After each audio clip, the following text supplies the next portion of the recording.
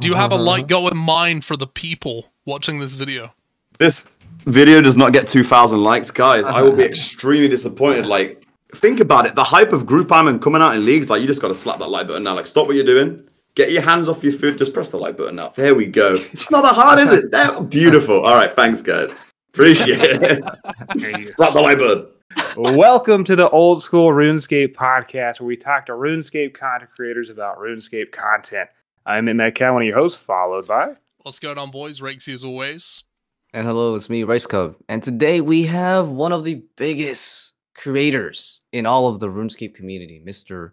Mmorpg, aka Curtis, the Juice Man, one of the best Ironman accounts that's ever, existed in RuneScape. Thank you, Rice Cup. I'm doing absolutely fantastic, boys, and an absolute pleasure to be on it. Thank you so much for the invite. I'm excited to talk about everything RuneScape, so let's get it going. Dude, if I can real quick pop off a question for you, Curtis. So yes. We have a bit of an ongoing joke here with Rice Cup having like 10 twisted bows. This man's he's hoarding them. So how many do you have? Do you have multiple T-bows? I have 3. I got 1 originally in group raids. I used to just do 7-man raids the entire time. So I saw 6 before I got my own. And then I pulled out 1 in a solo and then 1 in challenge mode. So 3 total. Nice. But I ain't got the omelet yet. So maybe more. We'll see. Fingers crossed. Boost the bank value a little bit. But they have been getting hit hard recently, though. I've been watching my bank value go down because of these T-bows, because for the longest time, I was like, the T-bow will never drop below a bill. Never. It's just that massive item that everyone wants, and I was like, this item's so OP, like, how could it go down? And then recently, the Ellie's been, taking the throne again, which I'm happy about, because it deserves it. It does.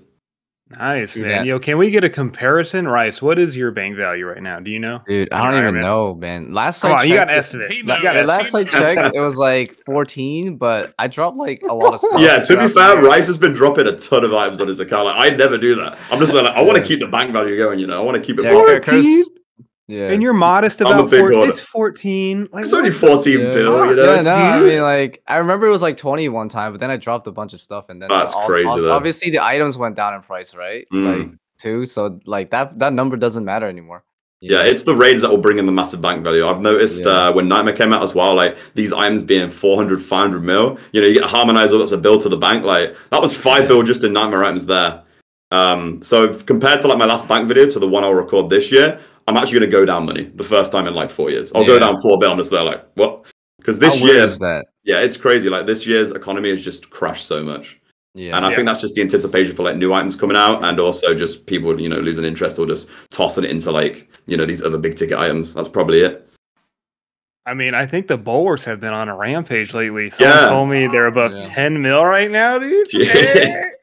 Well, to be fair, I've tested it with full Justice Shard and like max strength, and it's actually pretty decent. Like hitting 40s, high 40s is actually really, really good. Dude, and I've saw clips of the Inferno as well. Have you seen that? Like that guy wave 62 just rushing through, just killing everything.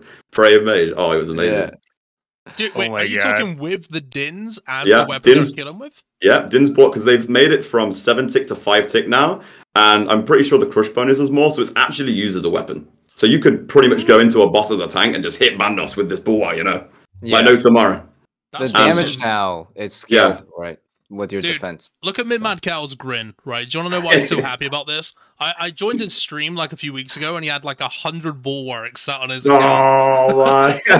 Inside knowledge right there, exposed. I can't believe it. Mmorpg's working with Jackets. No way. Oh, who would have thought? Jeez. So did you actually sell them? No, I have all of them. I got 240 right now. Wow. My idea was I was going to try to make a movement so that everyone bought bulwarks and got them out the wild. Well, that didn't really happen, so now I'm just really rich.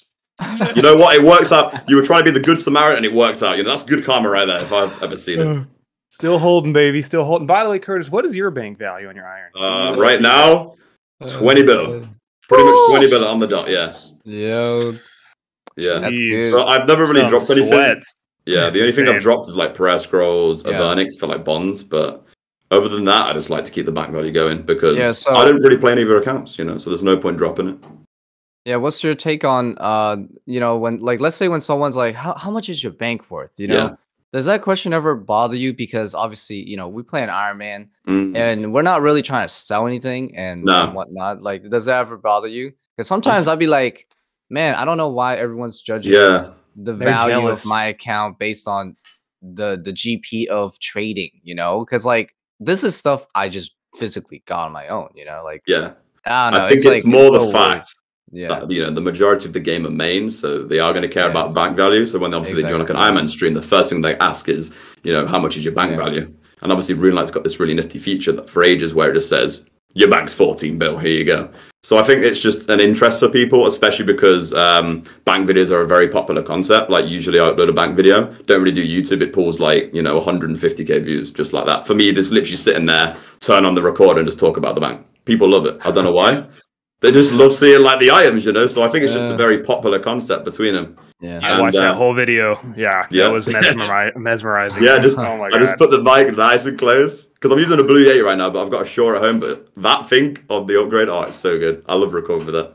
That's a proper podcast, mate.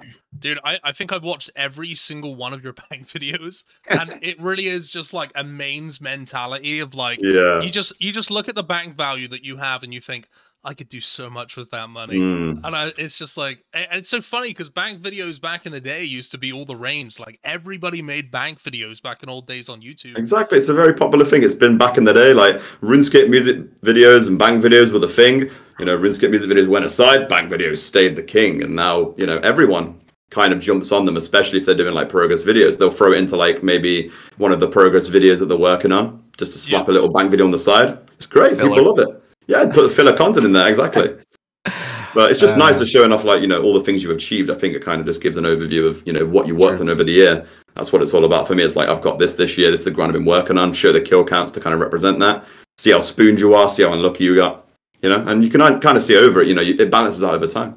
RNG is a very weird thing. Yeah, like, to be fair, I'd rather talk about the kind of like the stories leading up to these items.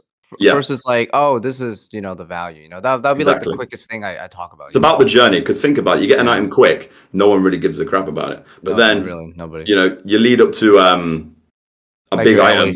Exactly, yeah. Do that grind for like 2 years, people talk about it. That got to like top 8 of Reddit, I've all read it. The video got tons of views, the clip was at like 200k views on Twitch. It's crazy. Like the journey is what makes the item and what makes the grind. Absolutely. So well, that's a good question right there. What is the driest you've been? Would that be the Ellie? Oh, absolutely. Would that be the Ellie? The driest right now is actually the grinds I'm doing now. Okay, I've got 3 simultaneous pet grinds right now going on, which is the Zamorak pet, the Rex pet, and KBD. And I'm 5-figure kill counts for all of these right now. Ooh. So, so our Rex is sitting at about 16,000 right now, 1 in 5k pet. Zamorak's at 11k. And then you got KBD at 11k as well for a 1 in 3,000 pet. So it's kind of like, when are we going to break these? You know what I mean? It's like, when does this stop?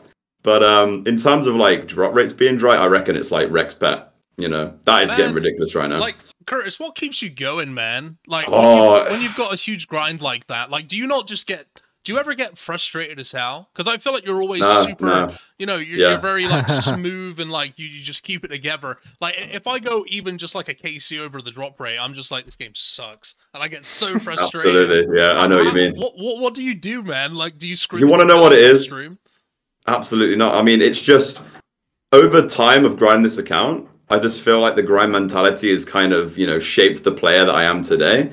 And the more grinds I've done, the more mentality I've built up. So I think it's just I've built this huge level of patience where I can now combine grinds that I've done together and compare them to other stuff and be like, I've done that before. I can do this easy, And it's just kind of like the drier I go, the more motivated I get because I just know at the end of this grind, it's going to feel like amazing of what you've achieved. And obviously, streaming is a massive motivation. When you're live, you've got people egging you on, people going, oh, good luck today. And, my chat's extremely humble to the sense where you'll be motivated each day going live. And that's why I love doing it. That's why I love going live, just streaming these grinds, and it works out really well. So I think it's just all about the support you get, the mentality of wanting to do the grind, and the best part and the most important part is enjoying it. If you don't enjoy the grind, then you're going to burn. It's the secret. You need to enjoy the goals that you're setting. And what I like to do is called a goal tree, where you have like the trunk as the main goal. You've got branches coming off, so you kind of combine stuff together. So you have like the main goal is all pets. Off that, you have the individual pets, maybe clues tied in with that. And it's the best way to go about it. That's how I've always done it. That's a good way of looking at it. Goddamn. It really is, man. Oh my God. Yeah. Did you start this mentality out when Old School RuneScape came to light again? Or how were your streams back then? I was super bad at the game when Old School first came out. Like back in the day, all I used to do was house parties because I started out on like just chat room games, like have a hotel. I used to just, go on, just talk to my friends all day. And when I found RuneScape actually through Habbo, I was like, oh, I can actually like do the same thing here, but build up a character on the side. So a lot of the time I was just training these skills that would allow me to, do like construction and did like house parties. And I never really did like a lot of the bossing or questing. Like I was never max combat back in pre-EOC. Never did like most of the quests. Didn't even do next, Now that's been announced, I'm super excited because it's like doing it for the first time. But no, I think it's just all about, the grinds that I've built up, and yeah, it's been amazing. Loved it. So it's fair to say that like once you made an Ironman and kind of like went through those grinds, it changed you a lot, right? Yeah, absolutely. I think I learned the game. I learned the game while playing Ironman. Like a lot of these grinds I was doing on my Ironman was for the first time ever. So that's why I think it was super motivating to play it, because I was always, working on something new and it was always fresh to me. So, going for the first Matscape, going for the first, like, say, boss drop from God Wars, that was for the first time ever. Never did it back in the day, did it for the first time, just kind of learned and had fun with it. And it was enjoyable. So this it's like an extended question here. So you're probably one of the most like consistent streamers, probably one of the most patient streamers in our category. So how does playing an Ironman affect that in any way? Because I feel like there's some similarities, right? Because you're grinding in both aspects, and you're not giving up, and you're not getting too mad over anything that happens, right, throughout the years. Yeah, absolutely. Like, how does that go together? I think it goes together quite well, because Ironman, like, you've got content for months, years, because you can just set like a grind of, say, going for a certain boss item, and you can do like 10, 20 streams of just doing this content.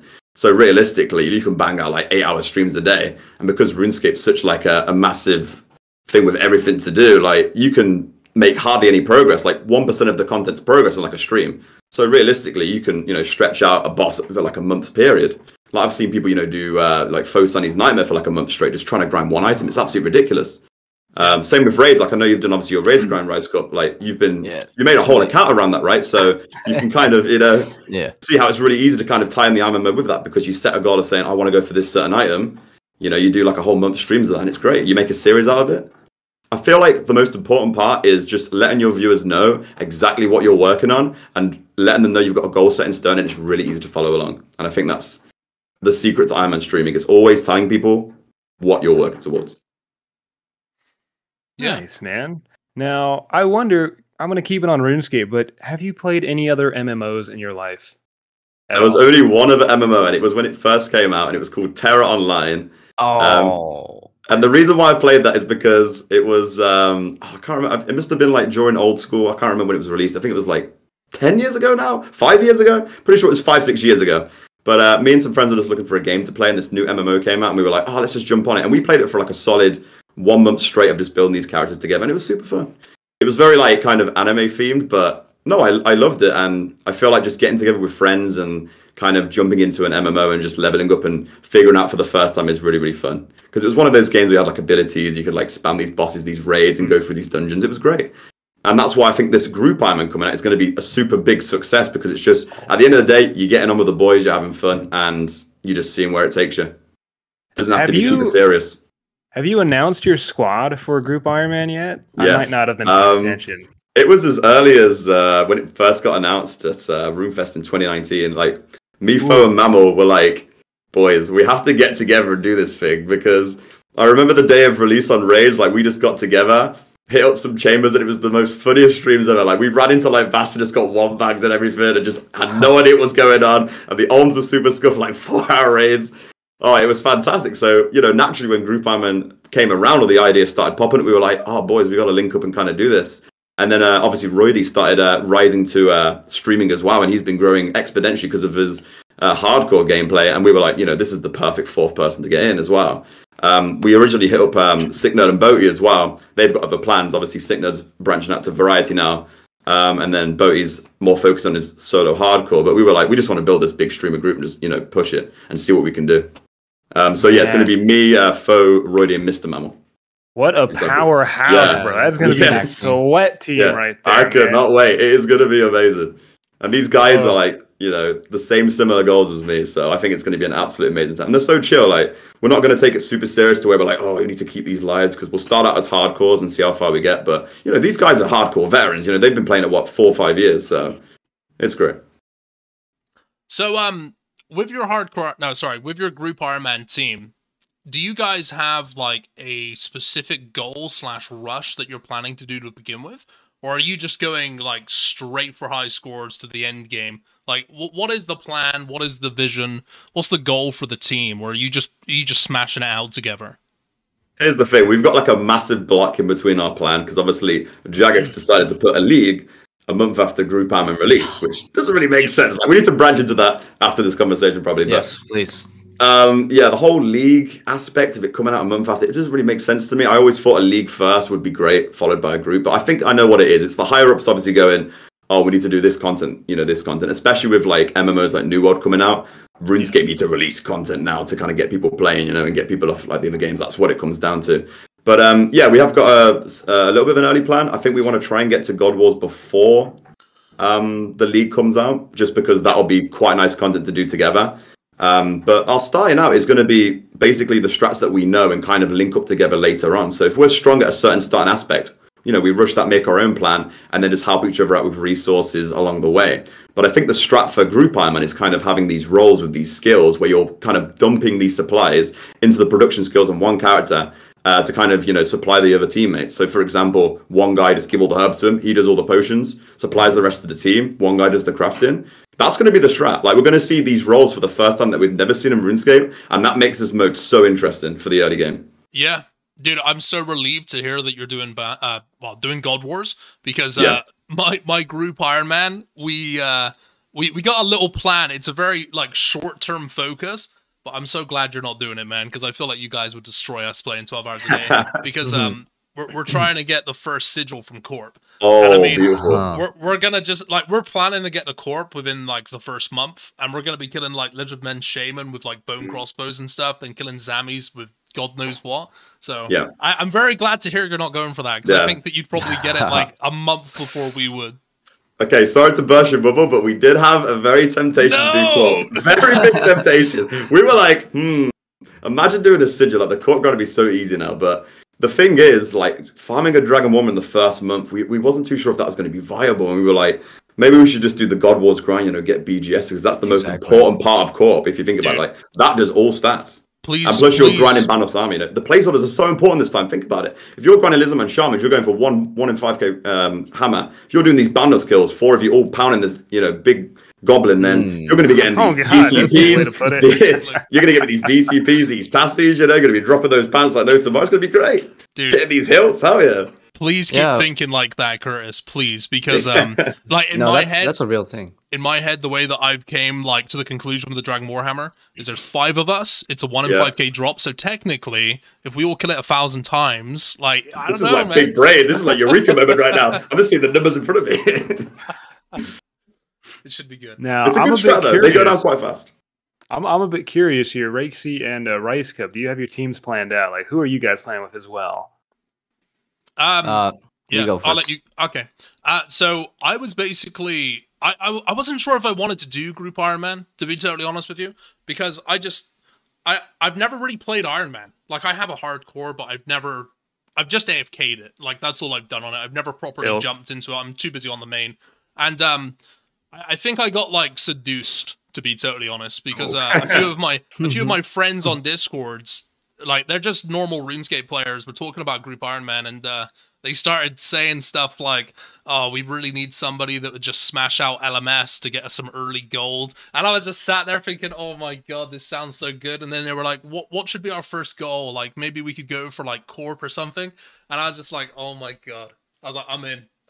Yeah. So yeah, it's just a bunch of friends from my Discord. None of them are like content creators or anything like that. So yeah.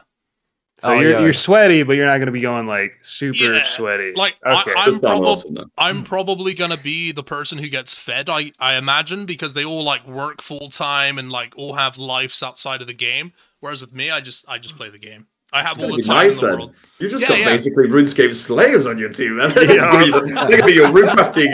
They're gonna be rune crafting for you. Gonna get your supplies. Like, Rexy, hey, have some food, please. They're gonna be my humble workers. Bow down to King Rexy. I bring you good trout from the fish, from the lumber swamp here. Very good.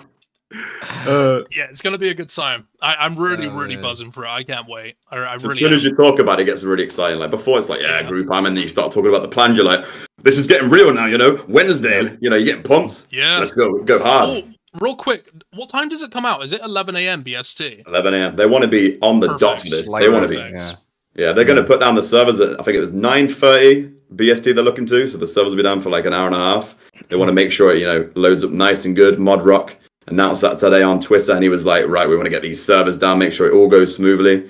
Open up on 11 on the dot and, go ham. Awesome. Nice. Yo, Rice, what's your team, by the way? Do we know any of those guys? Yeah. Before I say anything, so you're going to rush LMS. Your account needs to be 40 hours playtime. Ooh. Yeah. Well, here you can do LMS, even if you haven't. Well, you can't get the rewards. You can't claim the rewards. So I'll probably do a ton of LMS, then go do some agility, and basically work on the steps towards Lizardmen, Shamans, and stuff like that. It'll be fine. It'll work out. Could you just do 40 hours of LMS and then claim the rewards? Dude, I'll say this, right? So I did work it out. I did 1 hour of LMS. I lost one game. And in gold from selling the rune arrows to the general store works out to be about 650,000 gold pieces per hour. That's if you try. Yeah, that's if you can win almost every single game of LMS, which, not to toot my own trumpet. Yeah, no, that's a Rexy thing. I can smash it if I really want to, so I'm gonna be like properly. I'm gonna be hard. Like really. You're the man to do it. Yeah, you're the man to do it. Definitely. Can you imagine the whole Daily Ironman population is just slamming LMS the first week? So you're just that's gonna be good then. Hey, it's a good PvP update then. The PKs are well happy. It's a PvP update. I mean, it's not exactly the wilderness, but hey, it's a step in the right direction, Imagine the plot twist. They like will Rexy, like you'd be a great asset for any team early on because you just generate the revenue, like super early on. Hard cash, money. There is one issue with this. Now, I imagine there's a lot of people that will be doing the same thing. And this plan basically all relies on being able to sell those rune arrows to a general store. And with like the huge influx, I imagine, of all these group Ironmen playing, those general stores might be sold to like every single second of the day. So, I mean, to be honest with you, just talking about it now makes me feel like maybe I should just stay online for 40 hours and be like one of the first accounts able to sell those rune arrows. Like that might pay off, but I'm gonna be like dead by the end of that 40 hours. We'll see. Well, you can always sell even if it hits like a crazy number. Like you're talking about money for minimum price, right, per item. So you should be okay if it's that. So if we want optimal money, I think it's best to sell like 10 arrows per world. Oh, dude, that would take forever though. Why are you looking to sell them? Which general store? Because there's general stores with like high out value, like in the wilderness, right? But that's risky. You're doing hardcore or standard? So there's obviously that one. There's the one which is in Karamja, and there's also the one which is in West Stardoin. Yeah. Mm-hmm. So those are like the three I have to choose. I mean, worst case scenario, I can always just sell them for like way cheaper. Like if you sell 10 rune arrows to one of those shops, you get about 2,000 golds. If you sell 50, you get 4,000 gold. So there's like a big really good difference. Starting out. That's really good. It's still really good, even if you sell 50 at a time. Like I'd say it's better than doing pyramid if you know how to do LMS. If you can get those guaranteed points per hour, like it's going to be hopefully smooth sailing. But selling the arrows is an issue.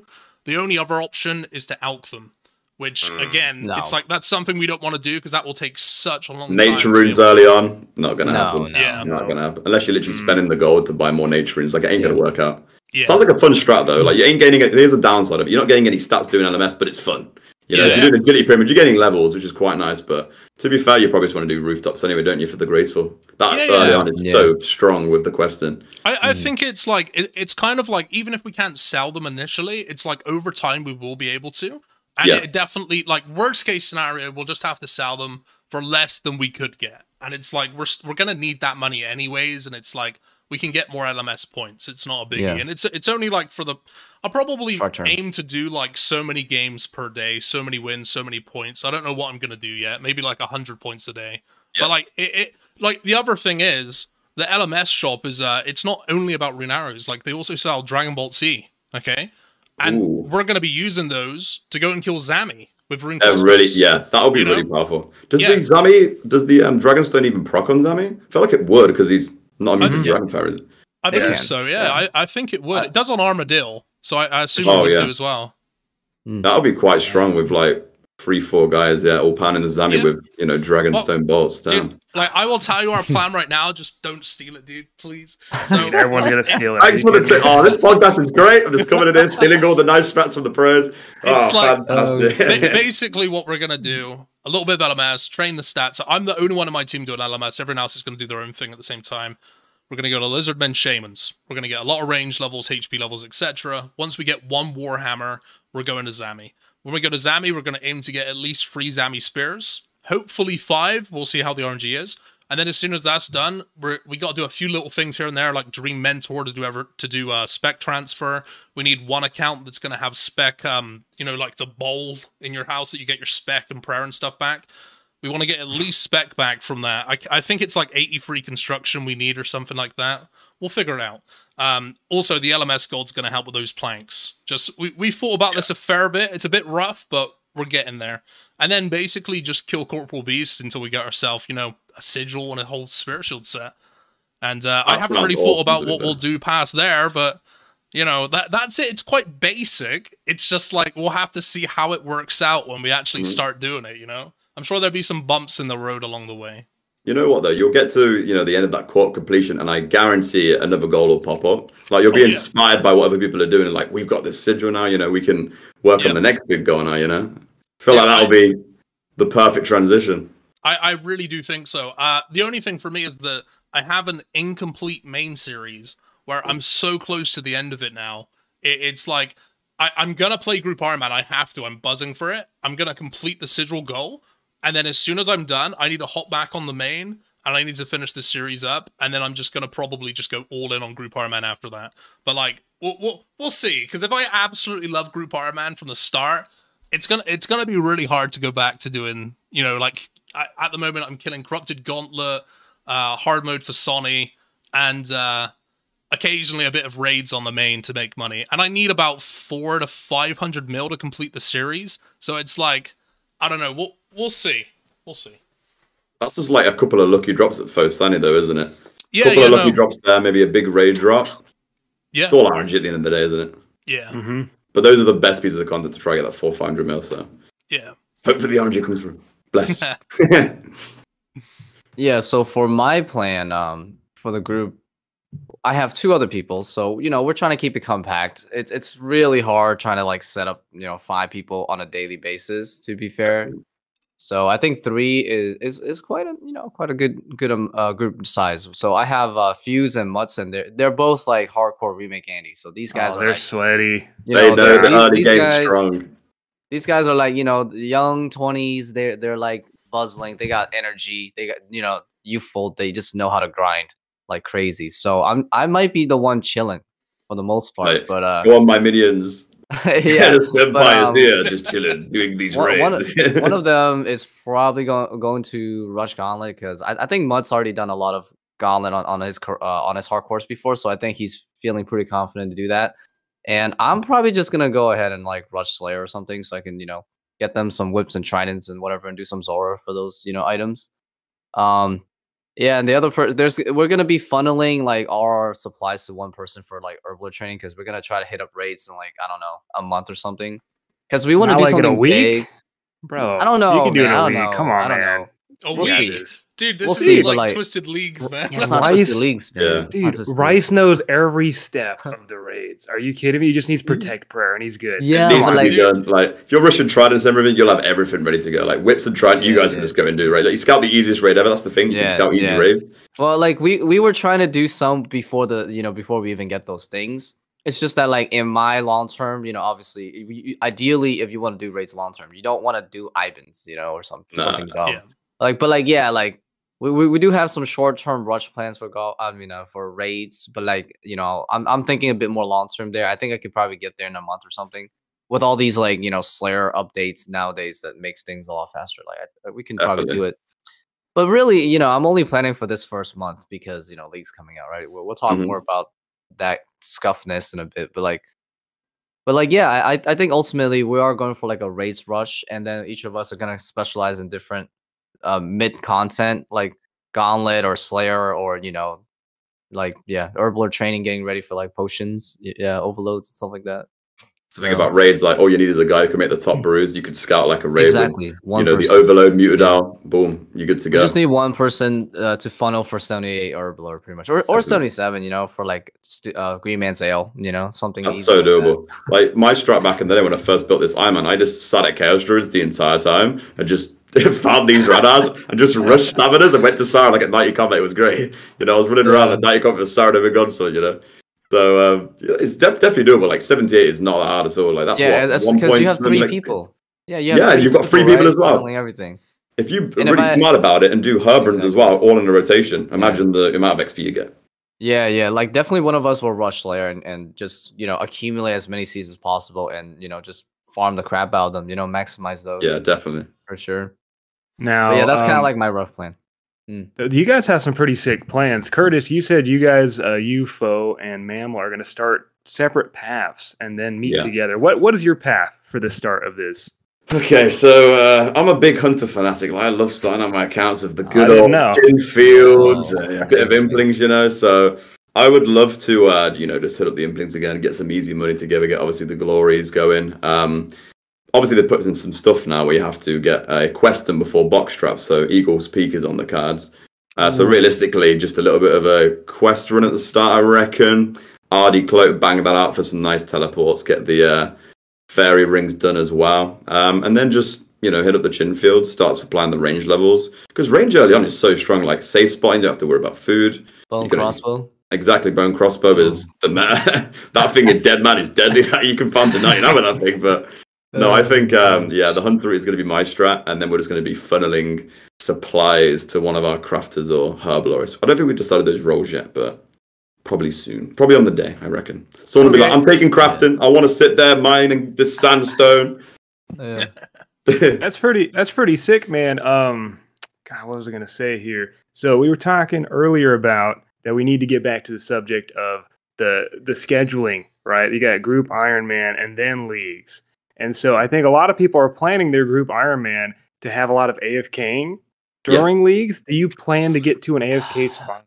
I would love to get to a stage where I would just anglerfishes seems like one of the best, isn't it? Just really AFK, really strong food for like late game. Obviously early on it scales on your HP, so not that good. But if you can get to a stage where you're farming like a resource, which you're going to use 100% in the future, then that needs to be the strat, because leagues is like a month and a half long, 6 weeks. So you want to be, doing this the entire time, even if it's just training one skill. So I feel like it's either going to be like AFK and collecting herbs somewhere, or probably doing the fishing, to be honest. Yeah, because I feel like a lot of people right now are going into group Ironman. I won't be playing it, sadly, but they're looking for strats. And right now I'm just trying to help them out by giving you guys some questions so they can start building their own path to success here. Do you, Rice, do you have any strats for when leagues happens? You're going to AFK some grinds on the side? Well, if I may real quick, the leagues coming out and interrupting the group Ironman schedule is actually a big part of our plan, because I ain't playing leagues, okay? I ain't touching it. I'm not a big fan of it. I know people love it, but it's not for me. I prefer Dead Man mode. So my hope is that when everyone is playing leagues, we're just going to get that far ahead. We're just going to edge on, and hopefully that's going to give us the time to like surpass all the sweaty, players that are going to be smashing out the game mode. But to be honest, like I would say the biggest piece of advice I could give is have them set a goal. Like, think of something that's so cool and just like, wouldn't that be amazing to get to super fast, or try to be the first people to get it? Like, that's effectively like what me and my group have done.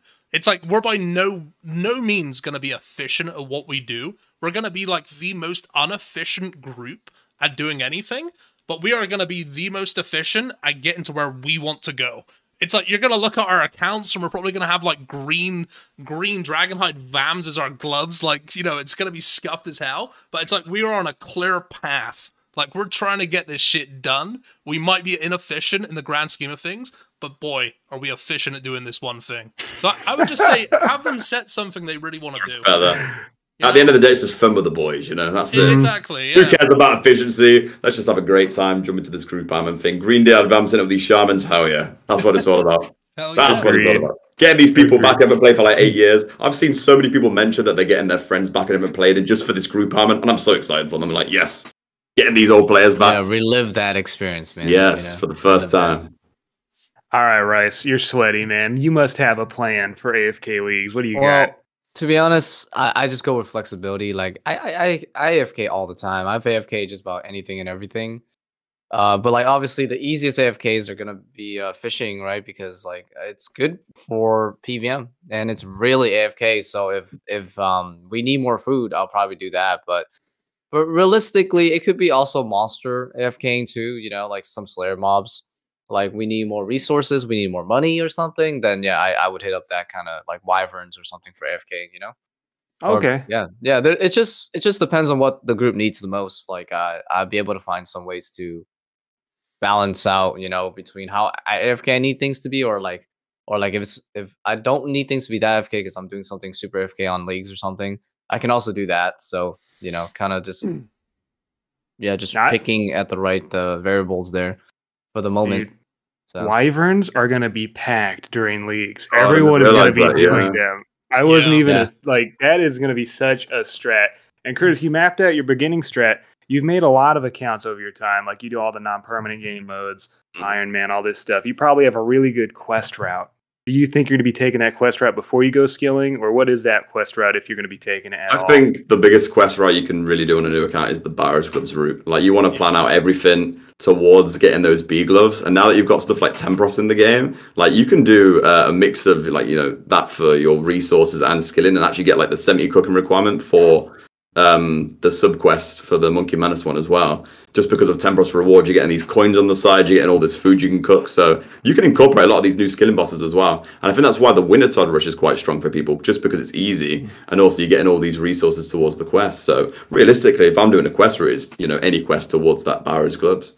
I think it's going to be the best. That's like your mid game. As soon as you hit that, you feel like you're in the mid game. Then you do your Slayer grind and you do your crafting, and that's it. You start entering the end.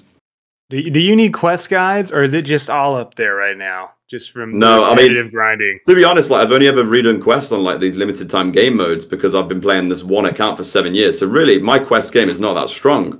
But you know, you've got these OP, you know, plugins these days. You know, you got really like quest alpha these days. You can just sit there. It's like you need this item and this item. I haven't used it, but I'm very tempted to be honest. You should honestly use it. I think because think about it. You're going to be bringing up a quest guide anyway. What's the difference? You know what I mean? Having it on the side. I'm on a laptop right now. I've got one screen. I need the limited space. So I'm going to have this. I'm going to have this quest figure, but I'm just going to go home. Dude, Quest Helper, and for anyone listening, Quest Helper is like a plugin on RuneLight. It's so nice, especially if you're doing this on stream. So, like, I love the guy, Slayer Music, but instead of having to, like, watch that and have your viewers listen to it, or even just having subtitles on, Quest Helper literally tells you, like, where to click and what to take. Like, it's insanely OP. Like, you don't even have to think, man. Like, you could probably get, if you had all the resources, you could probably get like a quest cape in like, God, I reckon you could get it in like 3 days maybe. I honestly think you can smash it. People watching this are not going to know about it, and they're going to be like, wait, there's a quest helper? And we're effectively advertising this quest helper to all of these viewers now. I mean, and they're going to be like, okay, let's go. It's legal, so. It's legal, it just exactly. highlights the, you know, like it turns everything into like a big blue box, and you just click on it. You're like, look at this. You know, I did. That's so OP. I did the final. I can't think of the name of it, but the final Elf City quest that gets you to Corrupted Gauntlets. Song of the Elves, yeah. Yeah, I did that with. That's the one. I did it with Quest Helper, and it blew me away. I couldn't believe how easy that quest was without looking up a guide. It, like, do you know when you get to the library part of it and you're in like a massive maze? All directions. Monster, 3 floors. Oh, dude, it tells you exactly where to go. Like, it just tells you where to go. You don't even have to think. And it's just like, I was doing it and I was thinking, man, if I didn't have this on right now, this would probably take me like twice, maybe even 3 times as long. I mean, I did that quest day of release, no guide, and I kid you not, I was there for 4 hours trying to figure out that. It was bad. Oh man, I feel bad for you, bro. Yeah. I mean, I actually got the pleasure to go to Jagex to test that puzzle for Song of the Elves, and we did like a blind run initially. So I kind of had an idea of where to go when the quest came out, but still, when you're doing it and you get to the last few, there's that one at the end that does like the 3 floors and you have to bounce these lights around. It is mad. It gets crazy. Through like a bookshelf or some bullshit. Yeah. That one is terrible. But no, with Quest Helper now, like that's why a lot of people are getting Questcape these days, because it's just these plugins just make it so easy. And I'm starting to think, is it starting to get too much now, or are people just going to look up guides anyway? It's the same with the Clue plugin. That thing is so OP, but it's been in RuneLite since the beginning. Like that's one of the oldest plugins. But without it, when the servers go down and RuneLite's not up, and I try to do a Clue, I'm just there like, what do I do? What is this coordinate? Like, where do I go? I just feel like I can't play the game anymore. Yeah, that's GG. I think it's an interesting conversation actually, because you hit on something really important there. It's like, how far is too far? Because the Quest Helper plugin was hugely debated by like the player base for a long time, because there were a lot of people saying it hurt the game and it stopped people being able to like follow the storyline and stuff like that. And I was just wondering, like, what is your view on these plugins? Like, do you think that some of them overstep the mark, or are they kind of just like they're flirting with the line? It's just they're just slightly going over, but they're still okay.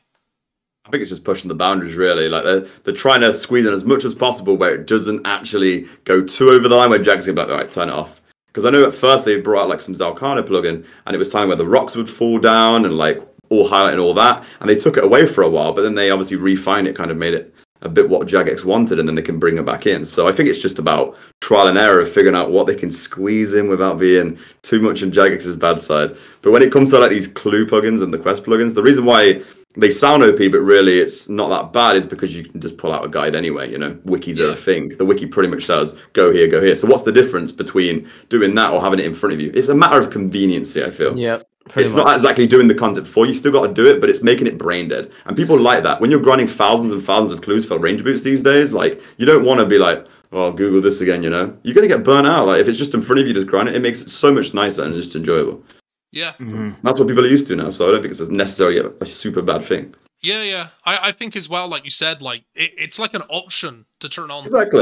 Like with Quest Helper, it's not even like a default plugin. You have to search for it in the plugin hub. Yeah. So it's like, there's that. But like the way I've always justified it, because it kind of does feel like cheating. And when people are like, you're missing out on a part of the game, I'm like, oh man, I kind of am. But all of the quests that I'm doing, including the Privinus quest, I'd already done, but without Quest Helper. So it's almost just like, I already know it, and I'm just trying to get through it fast, especially if it's like, a new account like Group Ironman, or if you're playing Deadman mode, it's like bloody what's it called? What's the Ava's accumulator quest? Animal magnetism. I've done that quest like 100 times, but like I always forget something. So it's like, I just want that easy way of just, I don't feel like I'm cheating because I have already experienced, the game and stuff. So yeah. Like, if you want to really know the lore, you just look it up after. You can look up the whole storyline if you really want, because the wiki's got all that as well.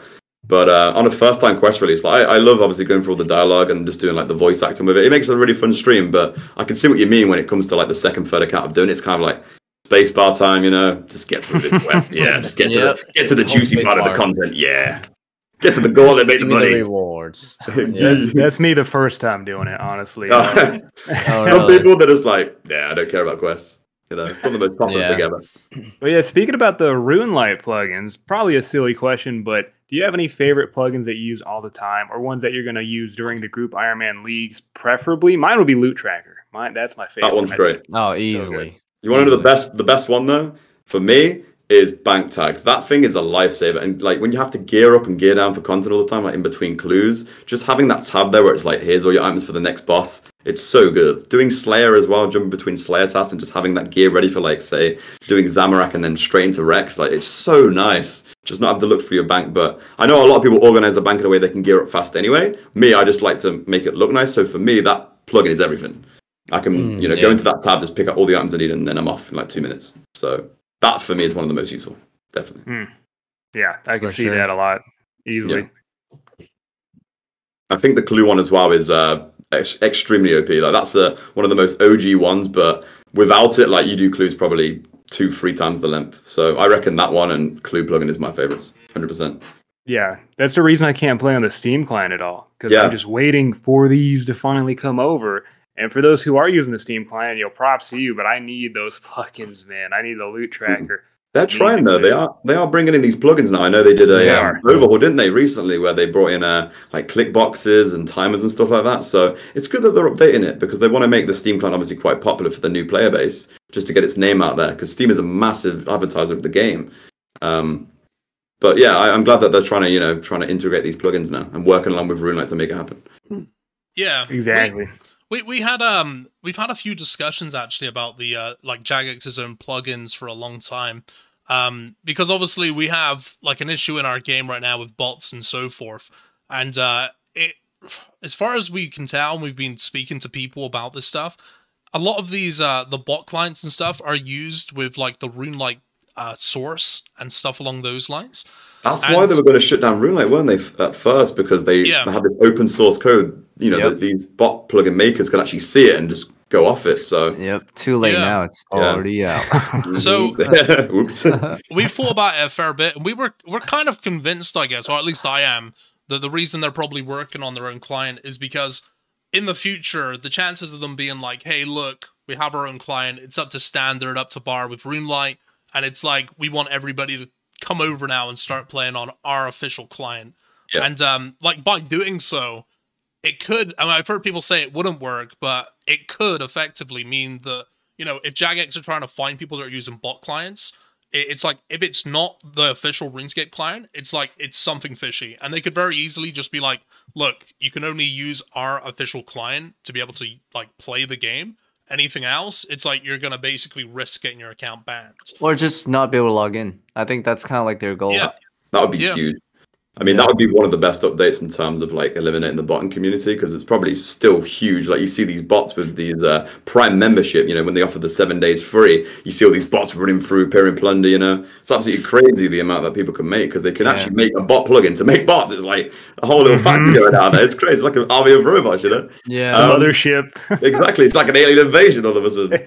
But bots. It's crazy. The thing is, RuneLite is just so far ahead of the normal client that it's going to be such a hard transition to actually make that happen. They would have to bring in so many plugins for people to switch over. They would have to offer more, to be honest, because people are very happy with what they're playing on right now. You've got all these great features, and they can't keep up. Honestly, I think at this point it's like, if they want to do that, if that is the vision they have, they kind of just have to collaborate with RuneLite and be like, hey, like, we either want to buy what you have, or like have you at least come and work on our client to get it up to par. But I think that would, it's a bit off topic, but I think like that probably would help.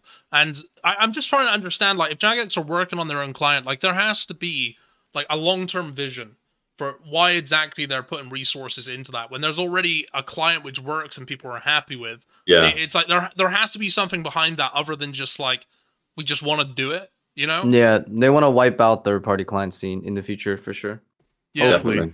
I mean, the Steam one's actually, in C++, isn't it, rather than the old kind of Java. So I think that they're trying to get to that as well to make more stuff possible. Yeah. Yeah. Dude, we actually spoke about, I can't remember if it was a guest or as a comment we had, or a conversation I had, but somebody was saying with the RuneScape free client, it's very difficult to replicate because of the C++, like the actual client that's built on.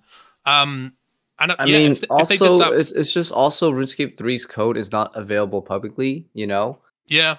It's like the thing with RuneLite was that they basically had RuneScape, like the game code, like for, like a layman's term, open source, right? Yeah. So basically people, could just copy it and then modify however they want. And hence all these like advanced botting clients and crazy super cheat clients exist is because they open sourced it as their appeal, right?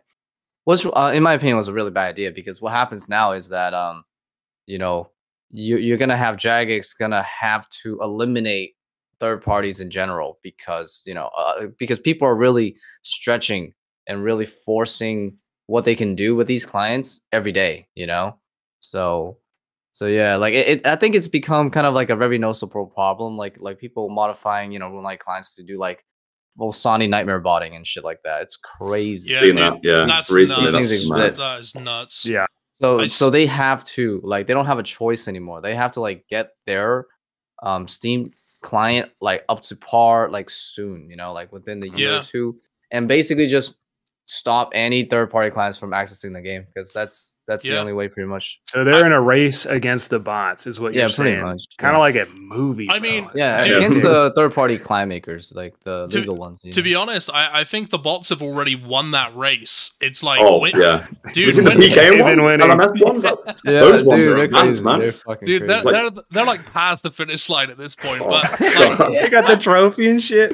Dude, I saw Guns Chili tweet the other day. He said, there's something seriously wrong. I'm paraphrasing, but it's something like, there's something seriously wrong when the best moneymaker and endgame content in game can so easily be botted. And he's talking about hard mode for Sonny. It's like, if you go there, there will be a broken bot. There always is. There's always one. Yep. It's like a level 98. It has like a bludgeon and the most scuffed gear ever. Combat bracelet. Yeah, and it's just you're just stood there, just like, wait, is that Beast trying to take on the hard mode for Sonny? And I'm dying to it. Like I'm win trading against that boss. It's like a kill for a death. And everyone there is one of those. The spectator would be crazy just watching it run around, just going.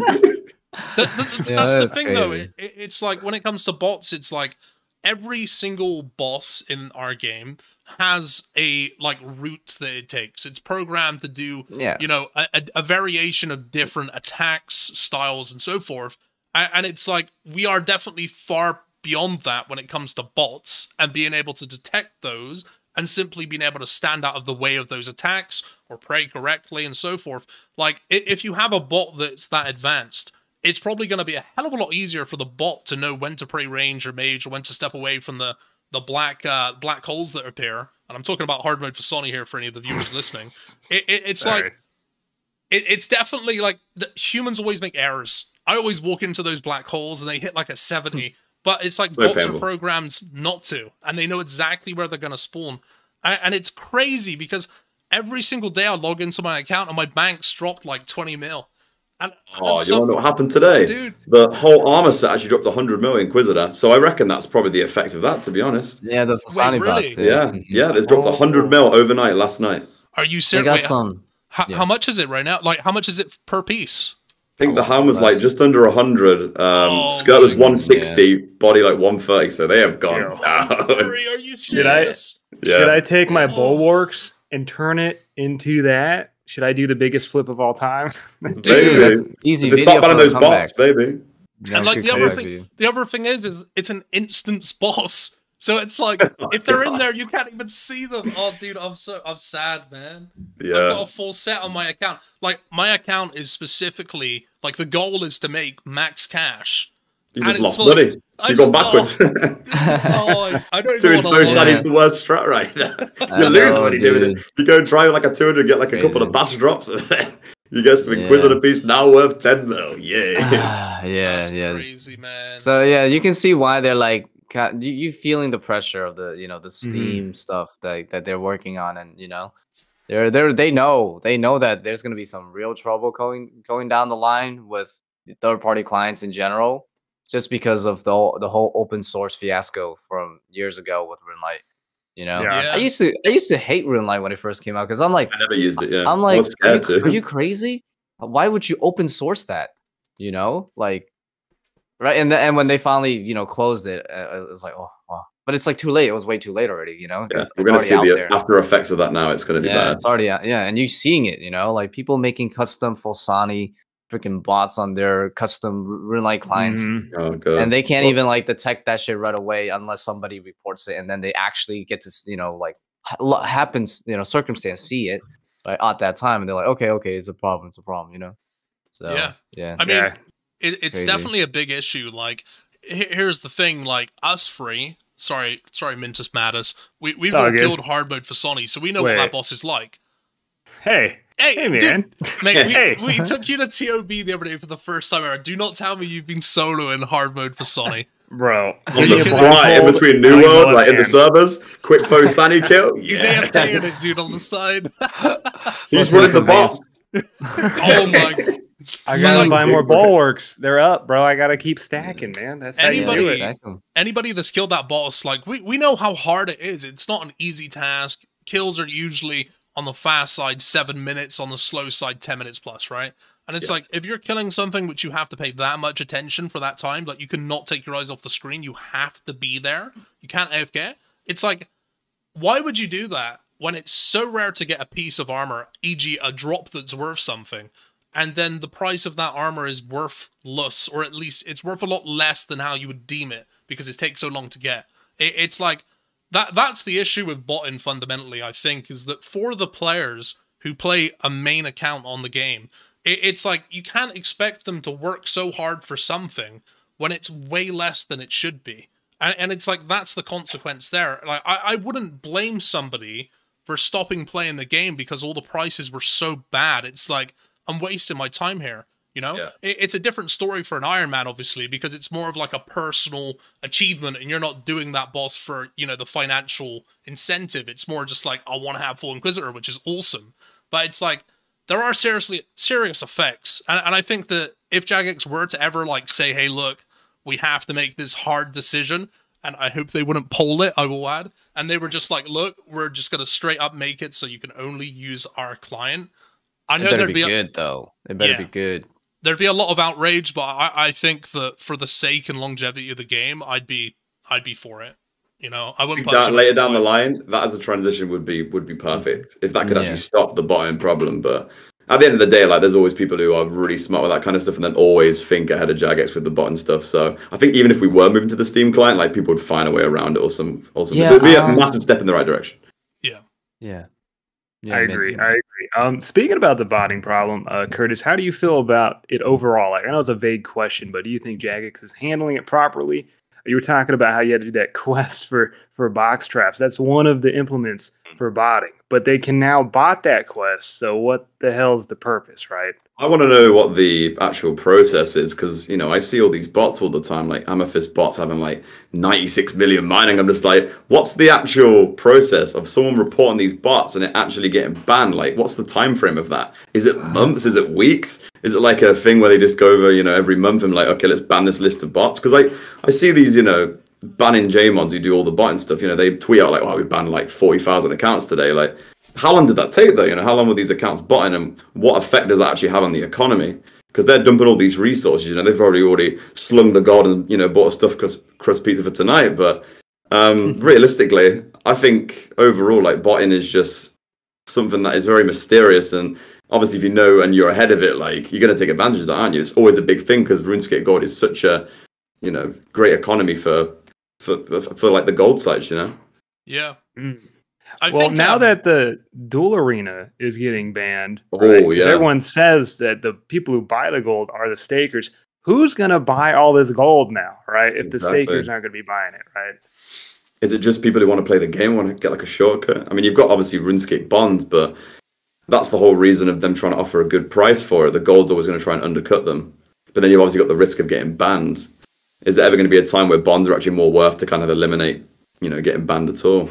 That'd be interesting, man. Yeah. That'd be very. Do you have any thoughts on the duel arena ban? By the way, I know it's. I don't know when it was released, but that's pretty big. That is huge. That is massive. I mean, they've got a lot of gold sinks these days. I think one of the biggest ones was obviously the death mechanics now bringing in a gold sink. That was the whole idea. I feel they had the duel arena there initially to start bringing out gold, but now over time they've added in like the death mechanics. You know, all kinds of bosses that get rid of gold. Obviously, recently with Zora after 50 kill count, now it takes 100k each time. So I feel like they're trying to move away from just, you know, the gold sinks from duel arena now, and they know it's a massive problem to do with real world trade. They just want to eliminate it. Otherwise, they wouldn't have brought it up. People know it's been a problem for a long time, and I feel it's just a step in the right direction. Definitely. Yeah, I agree. I mean, I think it's definitely a step in the right direction. Was it us boys? We had a conversation about this and why they removed the duel arena, or am I getting mixed up with my own chat? I'm pretty sure we talked to KempQ, who's been very, very forward of banning the duel arena. He makes those amazing videos that get tons of views and shows the scammers. And sadly, there's been no response. But now RuneScape has just banned it out of nowhere, which is great. But it almost feels like, why not earlier? But at least it's coming in now, right? Yeah. Because there's been a lot of problems. So I believe we have spoke to KempQ about that pretty hard. We will do. I remember hearing something a little while back. I can't remember if it was a KempQ video or if it's just a conversation I was having. But there was a bit of speculation that part of the reason they may be removing it, because as far as I'm aware, whenever they've been asked in the past if they'd remove it, the answer's always been no. But all of a sudden, that tune's changed, and one of my friends said that it could potentially be because of the new laws that are coming in for like online gambling, which is to do with streams that do, you know, like slot streams and the gambling sites, and also video games that have like built-in loot crates or some kind of gambling. Like I just a thought, like it could be that, because like when I think about it, I'm just like, they've always been very adamant that they wouldn't remove it and that it was kind of a non-issue. And then all of a sudden, for it to just randomly be on one of their Q&As, they just randomly drop, we're eventually going to be getting rid of it. It's like, what's happened? And it might have even been it wasn't the Mod K one where he said that, but I remember him saying like, you know, he put I think he said that he had like a test put out where he had some professionals to come in to look at people that were like addicted to people that were addicted to staking at the Duel Arena. And he said that he had left before the results had actually came back, but that was going to determine, you know, the outcome of the Duel Arena and how they should deal with it. And maybe those results came in, or I think it'd be really interesting to know, like, why Jagex have actually made this decision just kind of out of the blue, because I feel like there was no lead up to it, unless I've missed something here. I reckon it was a long build up, to be honest. Like, over time, I reckon it was a massive thought process that has finally come to this conclusion. Yeah. You can visually see on Twitch these debt streamers. For those who don't know, it's just people who go to the Duel Arena, borrow money from their viewers, and say they're going to pay them back. And the amount of debt that's actually been racked up is 10s, 20s, 200+ billion. Now that's a house, if you think about that. Right. Not in like a lot of good cities, but that's a decent house in like maybe Florida or maybe Alabama or something, man. And honestly, you could see these people owe so much and they're never going to pay it back, and they're just constantly just scraping. And I don't know if debt streamers would be a good topic, since we are on the process of talking about staking or not. Curtis, do you have any thoughts about the debt streamers? I mean, it's definitely a problem. I mean, I just feel sorry for them, because where's their content going to go after Duel Arena goes, you know? And I think the biggest thing as well is, off this, you know, what's going to happen to, you know, gambling and RuneScape? Is there going to be people doing unofficial like staking now? Because obviously they want to move somewhere. Are they going to host like unofficial like duels where they just slash each other in the wilderness and like have gold on them now, or have like a middleman standing there? I reckon that's going to be a thing. Rat Pits is going to be the new place. Yeah.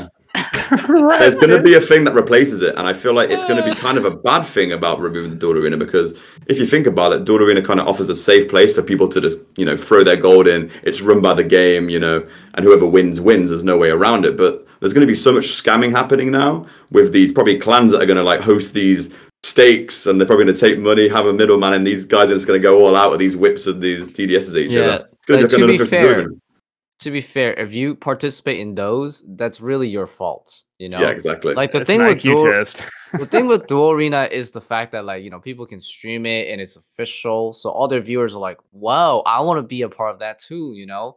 But once they get, you know, nerf it or get rid of it outright, then they don't. It's harder for people to get into it because they can't see it, you know? Yeah, that's true. So which is like thing. I think the biggest like positive thing is that you don't get to, you know, innocent people don't get exposed to this bullshit. Absolutely. And they can just play the game and enjoy the game, you know? Yeah. Can you imagine a debt streamer just at the rat pits or waiting on someone to do like a flower, and they're just streaming it, and they're like, oh, there goes 2 bill. It was a red flower, not a yellow. The next big rune link coming in. The games room just popping, you know? That thing's empty all year round. Suddenly just see all these staking streamers rune linking for these fucking pieces. Oh, God. Man, do you know, I recently had a conversation about that, actually, because I was like, if they do remove the Duel Arena, it's like, there has to be some, like, I feel like more issues will occur if there's nowhere safe to go and gamble your money. Because there's obviously a lot of people that enjoy doing it, whether it is just, like, either for fun, an addiction, or if it's for, like, real-world trading. But it's like, I had this idea, I was like, imagine if they turned the games room into just, like, a massive, like, almost like a casino in a sense, where you can go in there and you can stake your money, but you're staking it, like, versus... Actually, to be fair, that would be worse, but that'd be great. Yeah, dude, I just realized what I was saying. Cut, right? Maybe it's like you could convert your money into tokens, and then you get like a prize at the end of it, and you get like some cosmetic. I don't know. That wouldn't work. Cosmetics and old school. Forget what I said. It's just because I watched Asmongold play Final Fantasy. I don't know if you watch Asmongold, but there's effectively like a casino in that game where he went to, and it's like you paid money to play like a game, and it was loads of mini games that were like super fun and addictive to play, like shooting ducks, but it was like a Final Fantasy version and stuff like that. And I just thought, I guess that would be cool. But no, on second thought, I think that's a dumb idea. Just don't listen to me. It was a good idea initially. Then it's like, okay, this is good. Heading to the dark area now. I realized when I was saying it, I was like, yeah, this ain't gonna work. You know what? Just bring in chess into old school RuneScape. I think they've had a concept for it. Bring in chess, like people can start getting IQ and that'll be good. That'll be a good game to bring in. I think it is a really valid concern though to think like what will happen to people that like have that safe way of gambling. People will 100% go to PvP in the wildy to gamble that money. But then it's like, there's going to be so much scamming where it's like, hey man, me and you were going to do a DDS stake in level 2 wildy or level 1 wildy. And then all of a sudden, and like someone's going to log in and like claw them out or something. It's like, there's a lot of issues with that. And also another thing that I would like to see personally is if they are going to remove the Duel Arena staking, then it would be nice to have something like back in the day, back in pre-OC, we had the Duel Arena. It was like a tournament where you could do like go in for like a 2 mil bracket, and you'd have a hybrid. You'd have like you remember that, Curtis? Like you'd have a hybrid set, you'd fight against someone else. The person with the divine always won, and it was usually Spark Mac because he was rich as hell from staking. But like if something like that returned, I think that would be nice. Like it would. There but needs here's to be, the thing. Like it would be an issue with players though, because for that you need like a good amount of players. The reason why it worked with streamers is because they could be like, viewers come in and play with me, and it's the same with LMS. Like sometimes the LMS is dead. Like back in the day before they moved it to like this official wilderness place now, used to be, never have any players there. So I feel like it would be a good idea, but it's just finding the people. You need like 40 people for a tournament back in the day. Yeah. So these are some real. There's no like obvious answer, which I think it's good to kind of like amongst us decide what makes the most sense, right? So you could outright get rid of staking, period, or you could limit how often a player can stake and how much a player can stake. I'm pretty sure that's what they're going for. And they're going to do the limiting thing first, then they're going to look to remove it. So I think that's actually the strat they're looking to do. But I wonder what's the limit going to be. I feel like a limit is overall the best because like I don't really see anything wrong with people coming together to risk fighting each other for some profit, right? What I do see wrong is when people like say they get mad or they get bored of the game and then they stake their entire bank in in 2 seconds it's gone. Like that's what I see a problem with, because it's so self-destructive. I don't really see a problem if someone's like, oh yeah, let me just stake 5 mil, win or lose, right? Because like it'll hurt, but like it's not like, oh, I just lost my entire bank, what do I do, right? Can you imagine though, like that becomes a daily for a main account, and then it's like, oh, better go do my daily stake for my village. That's a weird concept. That's not too bad, right? Because like funny. At least you don't ruin your entire account, Like some people are very self-destructive, and if you give them the option to do it, they will fuck 100%. Themselves up. Oh, and you don't want them to do that because it'll really hurt them. Because mental health nowadays are not good. You don't want people just chucking the entire bank just because they can. Like, is there any other game that you can just chuck your whole bank? Yeah, no, like that that. All I can think of. RuneScape is hard. I mean, this is the game we're talking about, where you could die and lose all your items in a second. It appears to everybody else, People used to lure your items. Like, there used to be some poison plants pop up and start biting you and kill. I'm trying to pest control everyone runs to your stuff. Like, this is a savage game. You think about it. Like, it's become very nice over time, Bro, and then we loot people's dead bodies. Yeah, exactly. This is pure savagery. Think about it. Like, we got brought up with this stuff. No wonder we turned out to be friends. We were great friends, but I picked up your obby shield. I'm not giving it back. Yeah, like we're friends, but when it comes to pixels, pixels are my friend. I was thinking about this while you guys were talking about your long grinds. I'm like, what kind of game initiates such a long grind for each boss and so many bosses? Not to mention you got full loop PvP, and then you can stake your bank. RuneScape is got to be one of the most intense MMOs of all time, we all take it for granted, or at least I do, because it's just so there's so much that no other MMO even touches. There's no game that matches like the harshness, intensity of old school RuneScape. It's like I've recently been watching Mika play New Worlds, and in 3 days he managed to get max combat level. Wow. And I'm just like, God, if you were playing Group Ironman, you'd be like, if at a push, you'd probably be like level 70, maybe level 80, and it gets so much harder. But yeah, I don't think there is. I think that's what's so special about old school RuneScape. I think that's why there's such a dedicated community towards the game, because it's so freaking hard. Like, the reason people don't quit RuneScape is because they haven't completed it, and like there aren't many people that ever. Yeah, exactly. Like unless you plan to be like Zazima or like Suomi or something like that, and just get absolutely max 200 mils and all items. Which actually, question for you, Curtis. You are a madman when it comes to grinds. Is there ever going to be a point when you consider your main Ironman account completed? Or are you going to go for all 200 mils? Like, what's the game plan there? Until the day he dies. So all 200 mils, not really my forte, but with the amount of like content Jagex brings out with like PVM, by the time I finish items, like they bring out new items. Like they've just announced next with potentially 6 items. They've got raids free, bringing in 8, so I can't keep up. Plus you've got all these pets as well. And obviously you've got these limited time game modes happening, these deadmans, and now you've got Group Ironman. So realistically, like I don't think I'd ever could finish. It's always something I can go back to and just work on it. But on the topic of like obviously thinking how unique RuneScape is, like you can't ever imagine it dying because there's nothing that competes with it. There's nothing at all like out there that kind of matches on the same level that old school. That's why it's continued on the way it does and why it will always prosper. I feel that like what's going to kill RuneScape in the longevity? I think RuneScape, the only thing that could kill it is itself. Honestly, exactly. Like it's just going to be bad updates, but with the amount of like dedicated JMods there are now who have been players before and actually working on it, and with the amount of communication we've got, because you've seen the whole fiasco with like HD coming out, and yeah, we thought it weren't going to happen, and then obviously they listen to the players and they actually come to some sort of agreement and a compromise. And I feel like as long as they keep that level going, where they just keep listening to the players, then yeah, it's going to do really, really well, because these updates over the next 2022 look amazing. Yeah, like some of the biggest in years. Like obviously we've had a very quiet maybe a couple of years, but you've got to consider like maybe not being in the office with COVID as well. It's got to be a factor. Yeah, bring out hard modes. Yeah, I mean we've had JMods on this podcast, and like it seems very clear that them not being in the office and being able to just look over the desk at like Mod Ash or whoever one of the mods is there and just be like, hey, is this okay? Whereas like now it's like an email chain and there has to be a back and forth like that. I think that it definitely has slowed things down. But you're right. There's so much exciting stuff to come out. We got raids free Group Ironman.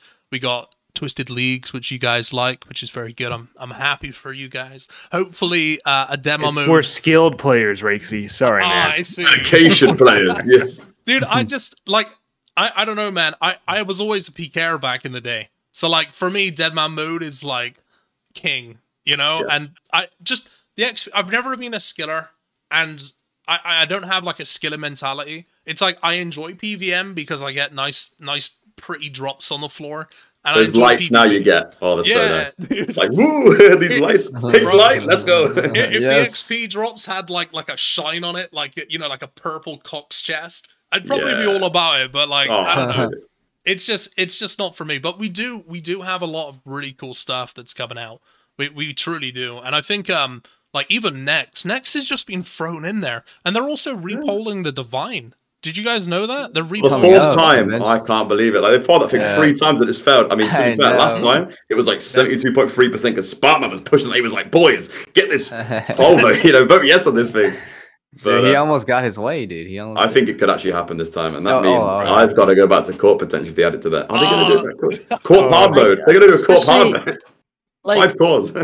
Man, like Nex and Corp were synonymous to being like the best PVM or best player back in the day, So yeah, like I think it makes sense because they're bringing Nex back, so they're like, let's bring back another iconic item from that same kind of like timeline, Yeah. It's probably gonna pass, like for sure. They're pushing it. They have said though that they're not bringing back the old Torva, Pernix, and Virtus from Nex. So I wonder what items they are going to give. And I will add as well, I'm not against that in any way, shape, or form. I've always viewed it as like, people get really upset when Jagex sometimes take pre-existing content from RuneScape free and put it into old school. But I don't think there's necessarily anything wrong with that. There's things on RuneScape free that are actually very, very good and good content that we could actually benefit from.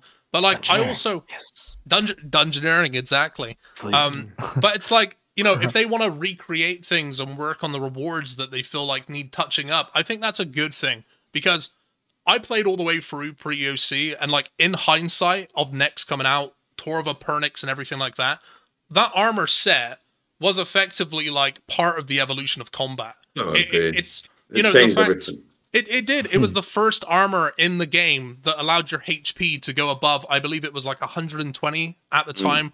I can't remember if it's a rock. Yeah, you could be like 140 or 150, if I remember. Yeah, with the full set, you could far surpass that HP, and that was all to do with the evolution of combat and RuneScape free. And I think that, to be completely honest, that armor set doesn't necessarily fit within old school RuneScape. And the fact that they're saying that it's not going to be that armor, I think that's a good thing. I just think it'd be very interesting to see what they put in its place.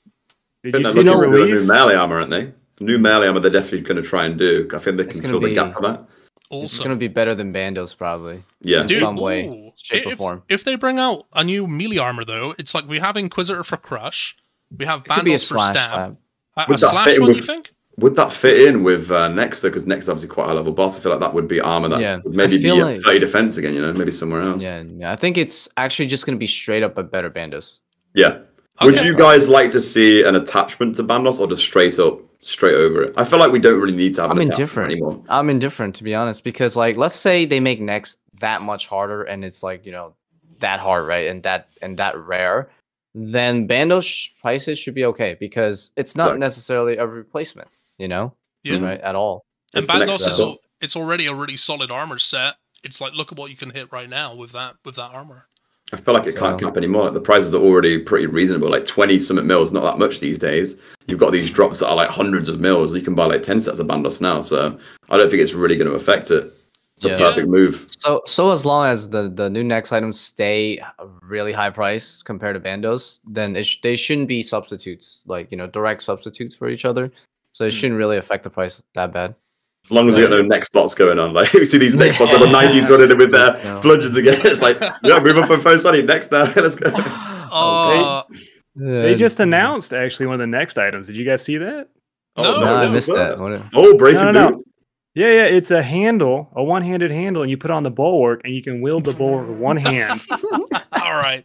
I see what you're saying. I see it. Dude, imagine if I believed you for a second. The bulwark, like, hey, listen, man, I'm gonna inflate the price of the bulwark a little bit more. Okay, Next, back in the day, admittedly, I never killed it, but I did see a lot of people doing it, and the Divine was a huge piece of killing that boss, because that boss did a lot of damage. Now, with a bulwark being as tanky as it is, and now being like a half decent damage dealing weapon, it could be good. Who knows? Well, you can't do both at the same time, though. Just flick in between, you know. That's a strat. Yeah. Flick on the bulwark, flick back to your crossbow. That's a strat, you know. Now, needs to be done for the big boy drops.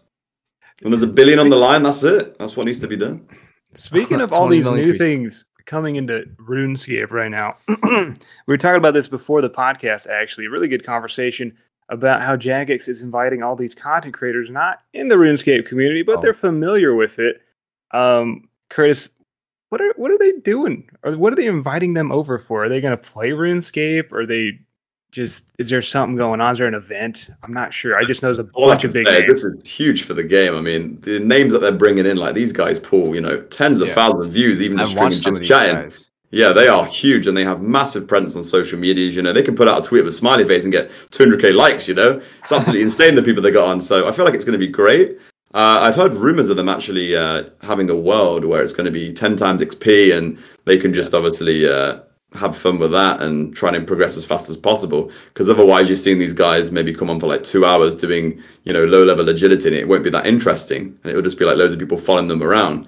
So I feel like this private world is probably the strat to really advertise to the game, you know. Only thing I'm worried about that is their viewers are going to jump into the main servers and be like, oh, it's slow progressing and then just Yeah, quick. it's not the same. False advertisement, exactly. But no, I think it's huge. I think the amount of presence it's going to bring to the old school category is going to be amazing. Any exposure is good exposure, and this is a good move. But I've seen a lot of people also angry about it as well. Yeah, they're kind of insulted about maybe not giving praise to the current streamers that have been planning it for ages. But you know, it's a big move by Jagex, and I really hope it works out. I've seen them do it before with like leagues, so it's not the first time they've really dived into something like that. Wouldn't really be a surprise.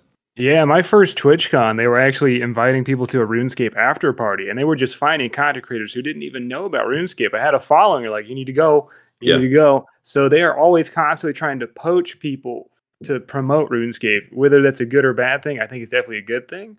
But I also agree with those people like playing devil's advocate there. Not that I want to be one of those streamers promoted, but I see a lot of people grinding day in, day and night, like Rakesy, my boy Rice with his 14 billion bank. I mean, come on, man. Throw them a bone, get them up there, the content creators who made this game, but it's also great to see some fresh blood. I mean, I'm just happy we get new content, and also like, you know, it's like, I'm glad they're doing this because hopefully it brings new players into the game that I love. It's like, I just hope that there are people that watch like Moist Critical and the One like True King group, and like they're like, holy hell, this game looks awesome, or maybe even just like, you know, I want to go and play this game again because I played it in the past. I think that benefits me in like a more natural way, right? It's like the more people playing, the more people that might potentially be like, oh, I want to start watching videos on this. I might want to start watching streamers on this. I think it's a good effect. It benefits every. What's that saying? I can never get it. It's like a rising tide, all boats, or something. I always mess this up. That's it. Perfect. Is that it? There it is. Yeah, rising right there. tide boats. Yeah, I remember that one. That's it. So yeah, I'm just happy with it. And also, like, I don't know about you guys, but like, I watch some of these guys, you know, and I think I've tuned in a bunch of times. I think it's awesome. Yeah, I think it'd be awesome to see them streaming the game that we play. I just like to see their take on the game we play all day, every day as content creators. Like, I'm looking forward to that. Like, they might do some stuff that's just hilarious, you know? Here's the thing, though. Is it going to be a biased opinion from them? Because they're maybe being paid. Well, they obviously are being paid for this, but are they going to have a biased opinion? They go, this is really good. And then when they go off, they're like, this is absolute crap. I don't play, you know what I mean? Yeah, you can't say that. Yeah, they can't say on the stream, but we'll have to see. I really hope they like it. I think obviously old schools are going to be a good game and a good base for these people to come on and play as a group. Like, this is the perfect game mode for people outside of maybe RuneScape who've never played before. Like, it's great to introduce a new player to, because you can obviously carry them alongside it and give them items and all that. Exactly, they can work together. And like another thing is, like, Asmongold was paid to play this game a long time ago. And something I took away, because I watched the entire thing, I watch a lot of Asmon, I like his content. One of the biggest things I took away from it was he was basically, like, he was deterred from the game because of the graphics.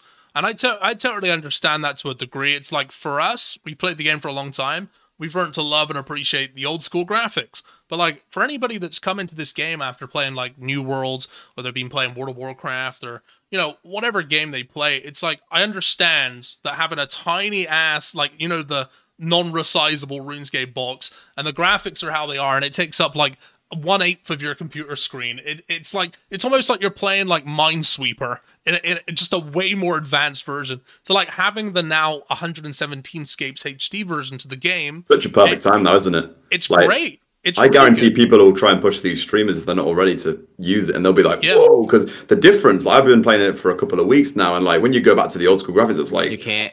Wow, yeah, it's like, holy, this is amazing. I think it's just the lighting, the shadows, the way that he's done it, absolutely beautiful. How it bounces off like the characters, and you've got like this great water detail. Oh, it's great. And he's just fixed it recently with atmospheric lighting, where it's not as dark anymore. So some of like the weird areas before, like Xanaris was quite strange with like being too dark, but now it looks absolutely beautiful. Yeah, he's done a great job. For one guy, like, it's super impressive.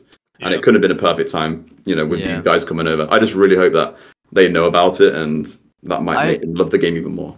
I hope they are allowed to. I hope they like just told like, hey, you're gonna run on this client, and you know, whatever. I hope that isn't the case. That would be really bad. The Steam client. Like the Steam client. Oh no! God, please no. Dude, please don't do the Steam client. I mean, I'm at least sure Jagex must know. Like, they must have the foresight to realize, to the audience that these guys play other games for, it's like, graphics has to be there. But Curtis, dude, I have a proposal for you, okay? So we've said this a couple times before, but how fucking cool do you think it would be if they had someone like Tyler1 be the host and just do the entire dead man mode when there's the next tournament? Like, pay him like 100 grand, because he plays old school RuneScape, or he has done. You know, he's familiar with the game to a point. But like, can you imagine how huge that would be for the game?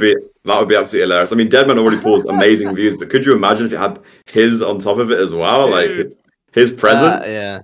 The only problem is, like, he wouldn't obviously know all the stuff going on, and maybe wouldn't be able to keep up with, like, you know, the combos and stuff happening. Because obviously, right now, obviously, Pure Spam Aiza, they do a great job because they know exactly what's going on. You know, Ian's a very experienced PK to a fact where you can know exactly, you know, what's happening on the screen. But Tyler would be like screaming and just that would be the presence. You know what I mean? I don't understand what's going on. Imagine if he had like Ian next to him, Pure Spam. Pure Spam's the loveliest guy in the world. I love him a bit, but he's so nice and so calm and just relaxed. Yeah. And like, imagine if they had both of them like hosting at the same. Oh my god! I think it would be hilarious, and I think maybe they go together like bread and butter. You'd have like the one hype guy, and like on the side, kind of Ian being more technical. You know, maybe they go quite together like a nice sandwich. You know, might go quite well. Might be the combo we're looking for, to be honest. I'd watch. Yeah, so this marketing strategy, I think RuneScape has barely tapped into this marketing strategy, to be honest, because like this game, like a lot of like the big creators, like, you know, the really big creators, I would dare say at least 50% of them have dabbled with this game in their lifetime, probably. Definitely. You know, maybe when they were younger, you know, they're just scared to admit it. Maybe. And like the thing is that like that is crazy, because you can reconnect all these people back to this game, right? And like then promote all their insane fan base to be exposed to this game. Like so for this list of people, I know that there's like a few people, that there's at least like probably 6-10 people in that list that I know for sure have played RuneScape and played a good amount of it.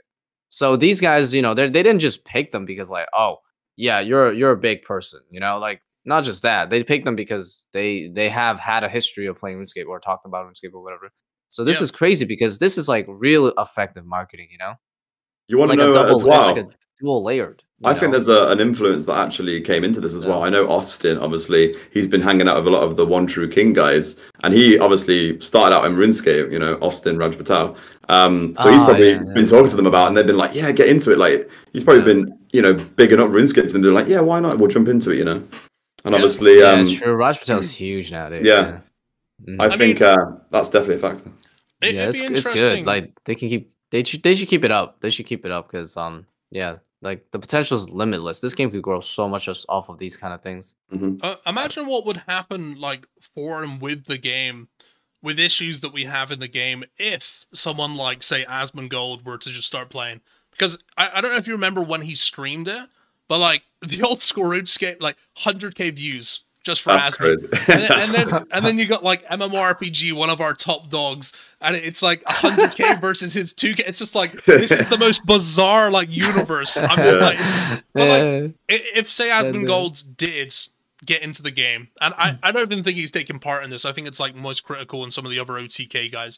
But it's like if they really got into the game and loved it, with like the size of their audiences, it's like. Say something came into the game that they weren't so happy about, like let's say like the botting situation, for example, and I'll take that and I'll compare it to like the botting situation in World of Warcraft that Asmongold constantly like berates Blizzard for not dealing with. And like imagine that kind of pressure being put on Jagex as a company if they really got into the game. Same for like the likes of Tyler1 and the way that he speaks about Riot Games and their situation. It's like, do you think I don't know what would happen, because Jagex do have a tendency to like bending the knee when it comes to the player base when they want something, like the HD graphics from 117scape being a prime example of that. And like, I wonder what would happen there. It would be really strange, because like the big companies like Riot Games and Blizzard, World of Warcraft and League of Legends, like they can be yelled at all day by these massive content creators and they don't change. Whereas RuneScape does, like they listen. So I think it would be a really interesting thing to see. Like, maybe if you had the likes of them talking about botting and being a huge issue, maybe it'd be addressed. It would be moving a lot faster, I feel. They would probably be influenced by, you know, these massive content creators, and I could see a change happening, because you see what Reddit was like when the whole HD being cancelled. It was only like a few Reddit posts at first, and then obviously there was these riots, and that was just like the likes of normal players all coming together. So can you imagine these massive content creators pushing like potentially their audiences to do it? Like, you saw what happened with like Odoblock pushing his viewers at one point to vote no for group am, and everyone at one point was like, oh, is it going to fail? Is it going to pass? You know what I mean? So could you imagine that these massive content creators pulling like 100k views would just suddenly be like, I don't like this, let's address it. Yeah. Jaggers would probably listen, you know, if you compare it to that. Yeah. I could see that being a thing. We need them pretty much for this community, then, Exactly. what we're saying. We actually need them to lead the way for the betterment of RuneScape, which is great. Also, leagues. We have not really touched too much on the topic of leagues, and I know me, Rice, love leagues. We are both Dragon tier, and Curtis, you do go hard. Do you have any strats for leagues coming up? I think leagues is all about just trying to pave in your first few goals based on the task that you're seeing. But with this league coming out, it's so different to the last one. That's what makes it so fun and also unpredictable, because it's different every single time. And I believe this one, you're only unlocking a few skills at the start, and then you're also picking out content based on tasks that you're completing, and then you're able to unlock, like, say, a certain boss. So realistically, this one is all about picking your favorite content. What do you want to work on? Do you want to work towards raids? Do you want to do God Wars? So I think it's just picking out your favorite content that you're good at, and realistically the skills that you want to train at the start. There's not really going to be a big strat for this one. It's going to be so different across the board. You know, everyone's going to have their own different strats. Like the playability of the last league, where you can make like different account builds. After a while, like, you know, you could follow someone else's kind of build to get like a certain mage weapon, but this one is just so many different starts. I wouldn't even be able to know where to start with, to be honest. I think it's just about picking your favorite skills and having fun with it. Is going to be the best strat. You're not going Hunter? I mean, depends really. It depends on the task. I feel like you're gonna, because they reveal a lot of the tasks at the start, don't they? Or even the relics as well. So I think it's all about looking at that. Out. Yeah, the wiki literally comes with it like 3 hours before, I think. Will you base it based off of that new info, or are you gonna base it off of what type of content you already want to do? I think it's just gonna be the content I want to do. Like maybe I feel like grinding raids for like a couple months. Work towards that, you know, do all the skills towards that, unlock your herbal or, you know, your slayer. Exactly, yeah. I feel that's going to be the most fun out of it.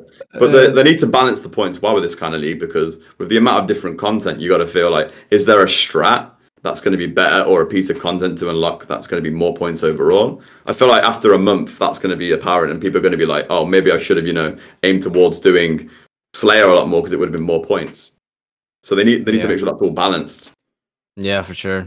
But the good thing is, it's the third league, you know, they've learned from that. So yeah, last time there was a few glaring problems, right? Like you know, some areas have more points than others by quite a bit, and like, you know, some relics were like stupidly stronger than a lot of the other ones, even though they were like not even recall.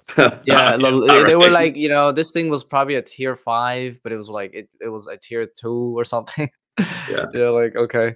And you got roasted if you chose jewelry as well. Like if you chose jewelry, game over. Like 99 Rootcraft was Sozy with total recall, it was a no-brainer, you know. Yeah, don't tell me that, man. Don't worry, I was the walker on the first league, and no regrets, because I loved keeping the ammo. The shaman grind was so nice, just not picking up the arrows, you know. But walking everywhere, it changed me as a man. So my grind was not nice, man. No, it did not help at all, bro. I've got a question for you guys, because I'm the rotten apple here, because I'm not too big a fan of leagues. Now, I want to know for you guys individually, I'm not sold on the idea of it, because I don't understand it. It's like when I hear you're going to go for raids, in my mind, I'm just like, why wouldn't I just do that in the main game? So I want to know, what is it for you guys individually that is like the enjoyment and takeaway from it? Is it the cosmetic reward at the end? Is it the high scores? Or is it just like the day-to-day gameplay with increased XP? Curtis goes first. Okay, so at the end of the day, like, RuneScape is a game where it doesn't have to always be about having to gain something or having to have something on your main account, you know? Like, this is a game mode where it will only happen once in like a lifetime potentially, and like if you don't play it, you've missed out. I've had so many people come in and be like, oh, I should have played this last league because it looks so fun. And this is how RuneScape works. You set goals, you work towards them, and that's what makes the game fun. If you go into RuneScape with no goals, you get burnt out. straight away. You know, you sit at the Grand Exchange, you're logging for 5 minutes, you log back out. Leagues literally makes the game where it sets you goals because you've got a massive task list. So automatically you log into this league world and you've got goals to do. It's like you don't have to think about what goals you have anymore. It's all in front of you. You can work towards a certain path, and it's like kill this certain boss a certain amount of time. So it just kind of makes sense how to play RuneScape. You know, for a new player who has no idea what's going on and they see this task list, they're just going, oh, I can work towards this. They learn content along the way. And then you've got the fun side of it where you've got these relics that you've never experienced before as well, and the extended XP. So it's fast paced as well. So overall, it's just like a bit of fun for a month and a half. And then you go back to the main game and work on whatever you're working on. Like I will literally play another account on the main while playing League. So you can still obviously progress on the main game. It just depends. Okay. Like, yeah, it's the idea of, you know, doing raids, but you can do it on the main. But this is doing raids with these relics that you'll never experience, and also working towards these tasks that, you know, are quite fun. It's just enjoyable, you know. At the end of the day, like RuneScape's a game, it's enjoyable, I find. Okay, it's a good answer. Mr. Rice Cup. Yeah, Rice, you can go next. Yeah, I mean, like, there's different perspectives, right? Like, from a content creator perspective, it's like, yo, free content, you know, like, and everyone wants to watch it. Okay, so that's like, you know, that's my bias, right? But like, let's not talk about that. Let's talk about like if you were just a typical player. Why would a typical player play leagues? It's about the uniqueness, right? It's like the way that, like, I mean, obviously, you know, the end game goal might be the same as what you do in the main game, but what you do from the start to towards the end of it is different, right? And that's the experience you're looking for. Is how different is it, right? We're looking for a different journey towards the same thing. So you have like your relics to mess around with. You have a lot of brainstorming to do because you're kind of restricted on certain things now. So therefore, there's just a ton of uniqueness on how you're gonna reach that path this time around, right?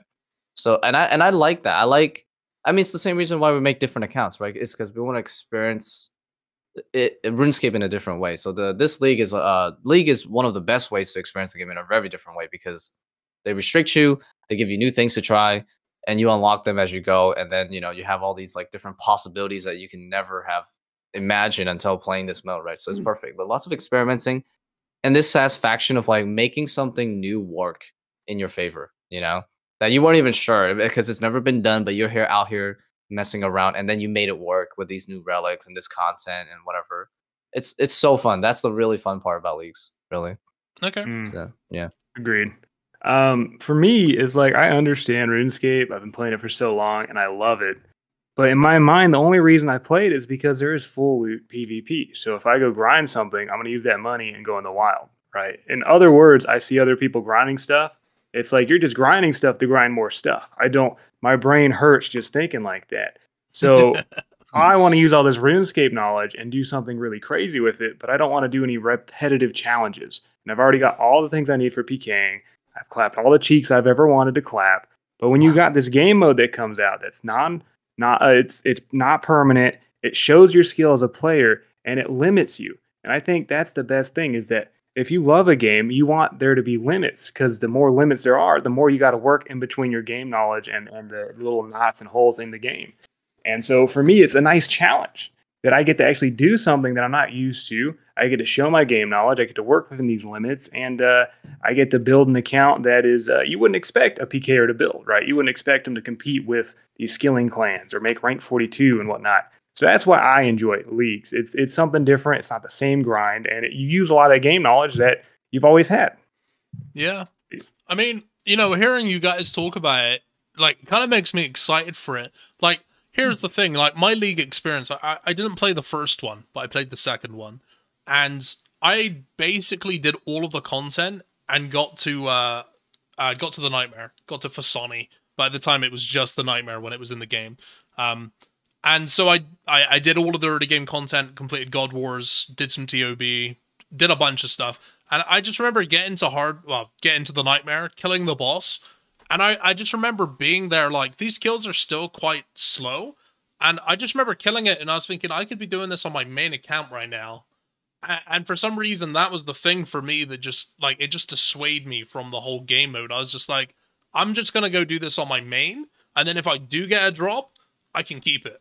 Like, that's just how I saw it. But, like, hearing you guys speak about it like that, it gets me a little bit excited. And to be honest, I think I did enjoy it. But up until that point, when I reached that point in the game mode, I was just a bit like, I'm committing a lot of time to something where I don't get to keep it.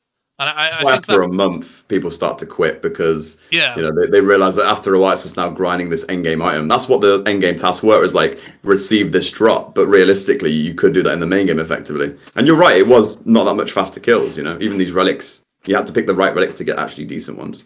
Yeah, so, I can see what you mean. It'll just become, you know, a mindless grind. But then again, that's what RuneScape is.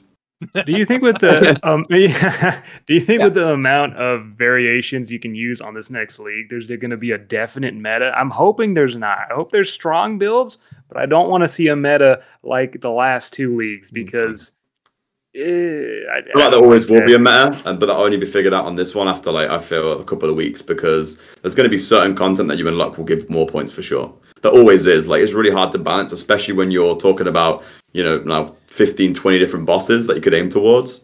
Like, how are they going to limit these bosses? Is it going to be like unlocking one chunk of Slayer, or is it going to be unlocking like an individual boss? That's what I'm not truly aware about this league yet. But yeah, they need to be very careful with like making something too strong, because I feel like they could easily make raids really powerful, you know, just because of the amount of stuff you got to do in there. Yeah. Or they make it based on how difficult the content is. Because, you know, you could unlock the giant mole far more. It's easy points because it's an easy boss. So it's all about balance over. It's a tricky one. Yeah. I agree. I agree 100%. So, you know, Curtis, while we have you on, while we're blessed with your presence, I feel like I would very much like to talk to you about PvP. Now, awesome. I know for a fact that you are actually a really, really good hybrid. I love it. That's what I used to do. Yeah. Dude, I remember we fought PvP All-Stars, and I Such remember a great event. I really wish they could do a second one. Like, I would love second one round would be amazing. I know that the guy behind it did all these events, like the kind of bringing people out to TwitchCon and doing those kind of events, was Mod Stone. Though he's not with Jagex anymore, but he was the guy to kind of push it, you know. And those events were absolutely amazing, you know. Behind the scenes, we were on this set for like 10 hours, and it was just a surreal experience, you know, the behind the scenes of that.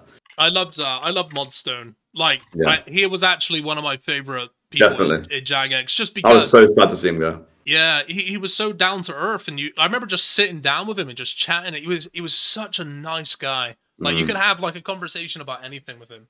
But anyways, so PvP All Stars, you smashed it. You and I was it? We went at it.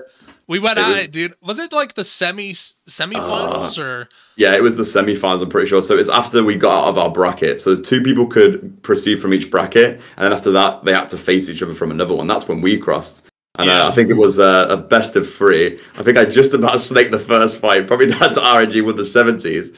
And then I think you brought it back on the next 2. And obviously Zerk was my strong when it came down to the wire on that. But dude, no, it was... I was so impressed, man, because like, hey, and I don't say this, and I don't mean to sound patronizing or like difficult, okay? But like, here's the thing: I used to do a lot of PKing back in the day. It was all I did, and I knew that you did a lot of Ironman. Like, you were just known for being an Ironman. And when we went into those fights, like, I didn't by any means think that you were going to be an easy opponent, but I didn't think you were going to put up that good a fight, dude. I was like, I was so impressed. I was like, because I know that you practiced on stream. Like, I was watching you stream. I was going ham on the practice, with the hybrid fights. Because I did Deadmans as well, so I had to train for that. And, you know, initially I ordered PvP as well before Ammo Mode came out. That was my thing. Like, my main account's a Zerk, you know. Yeah. So learning hybriding was all about All-Stars, really. I think, like, you're just a very well-rounded player, to be honest, because, like, the fact that thank you. You've got good at hybriding, you're amazing at Ironman, and you do everything in the game.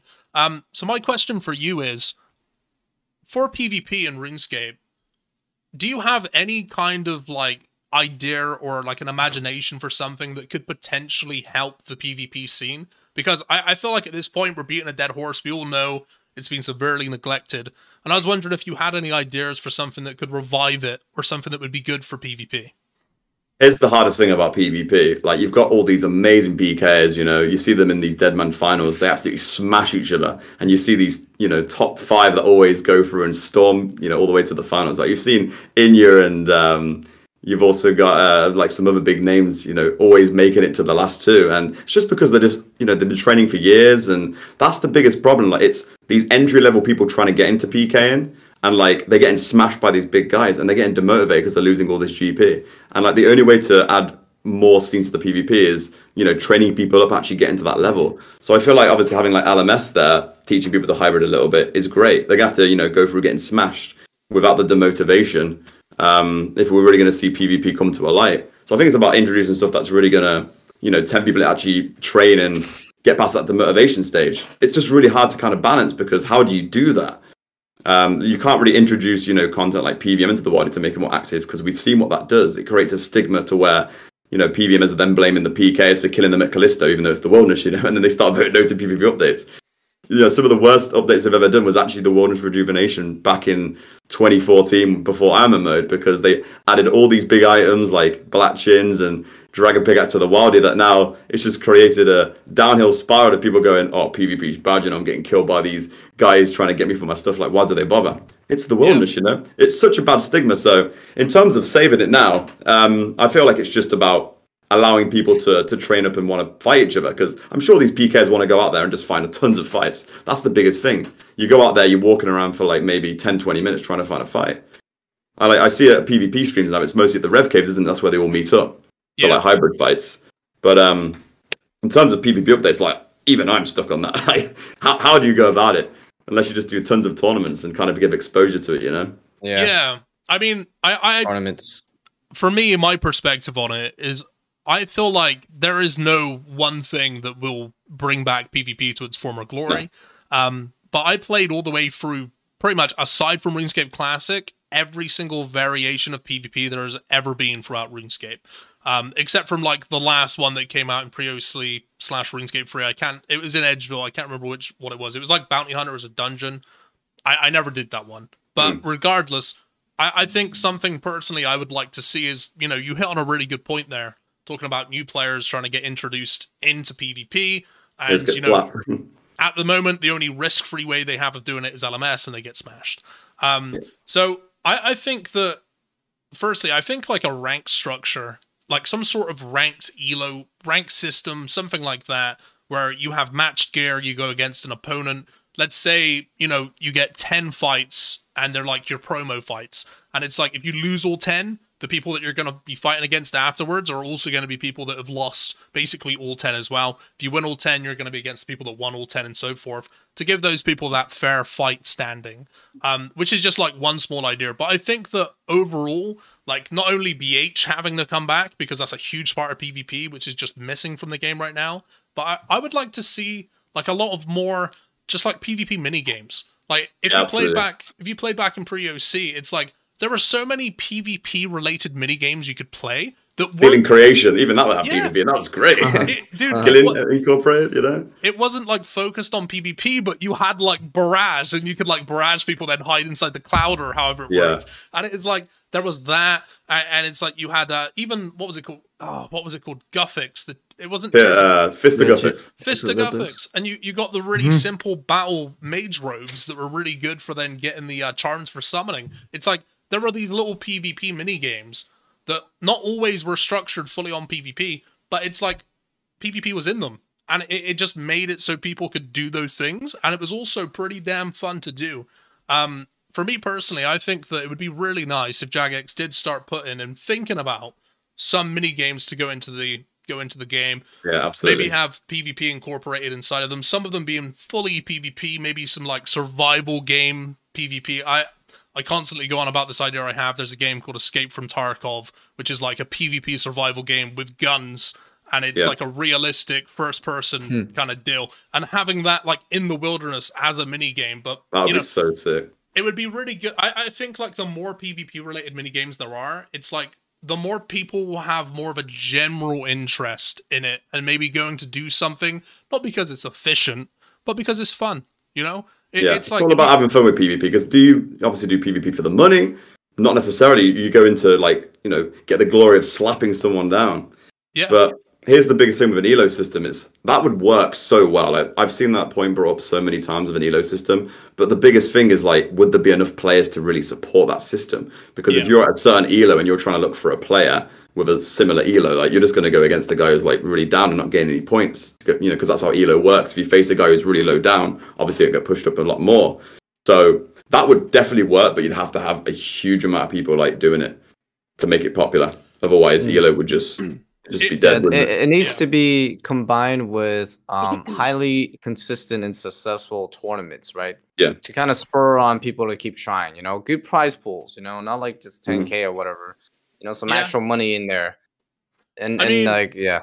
I think about PvP a lot because it's something that genuinely dampens my day when I wake up and think we haven't had a PvP update, because I truly do love the PvP.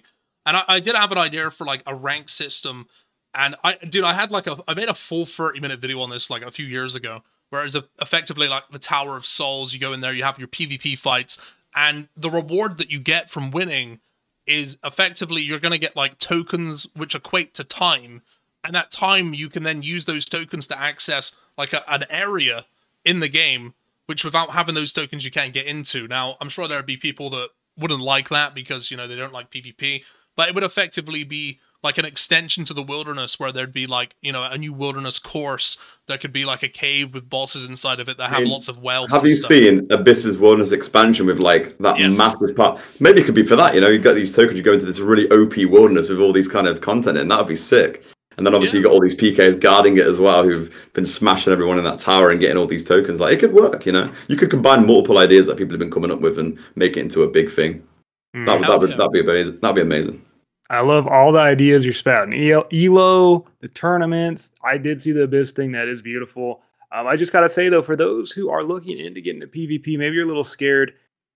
Curtis was saying that these top 5, top 2 people in the tournament, those are gods. Those are crazy people. They have been training for years.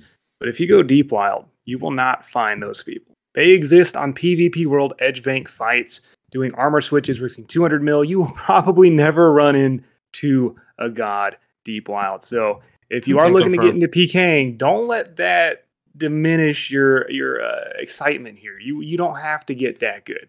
They don't exist in the fun parts of RuneScape. These people are grinding out money in PvP worlds against opponents that could never beat them. So you know, go deep wild, have some fun. You're gonna run into a lot of noobs. They're really bad. Trust me. Like the budget for PKing as well, it doesn't need to be a lot. Like you can literally risk, say, you know, a 500k setup instead of a decent amount of chance to kill someone. Because a lot of these guys, you know, they go out and rag. That's why recently had to nerf like, you know, Black D'Hide and Azericum, because, you know, these setups these days, you can literally go out in like 200k and still have a lot of power. Like you could risk, you know, obviously a melee weapon, have like an AGS spec, and you'd have loads of KO potential. So I think it's just about finding that balance between the amount you risk and then having a good time, you know? Honestly, any budget under 1 mil has so much KO potential, man. You go to Callisto, Full Varix, AGS, Ballista, and Venge, you might lose 400k on Scald, but you will probably kill most of people that attack you. So just go out, have some fun, risk what you're willing to risk. You know, if the hands get a little shaky, hey, that's a part of the game, man. What other game makes you freak out that bad? Not even scary games can do that to me. So if you're getting that shake, you got to enjoy that shit, man, because that's a part of RuneScape. It's the dopamine, it's the adrenaline. It means you care, man. It's like the first time you ever got like a fire cape. I remember Jab hands, they call it. Oh, dude, I remember like being so shaky, like trying to get to my range prayer, and I was so nervous I missed it by like a whole, probably like 5 ticks, and got like 1 shot, and I was just like, I'm so bad. And this was years and years ago.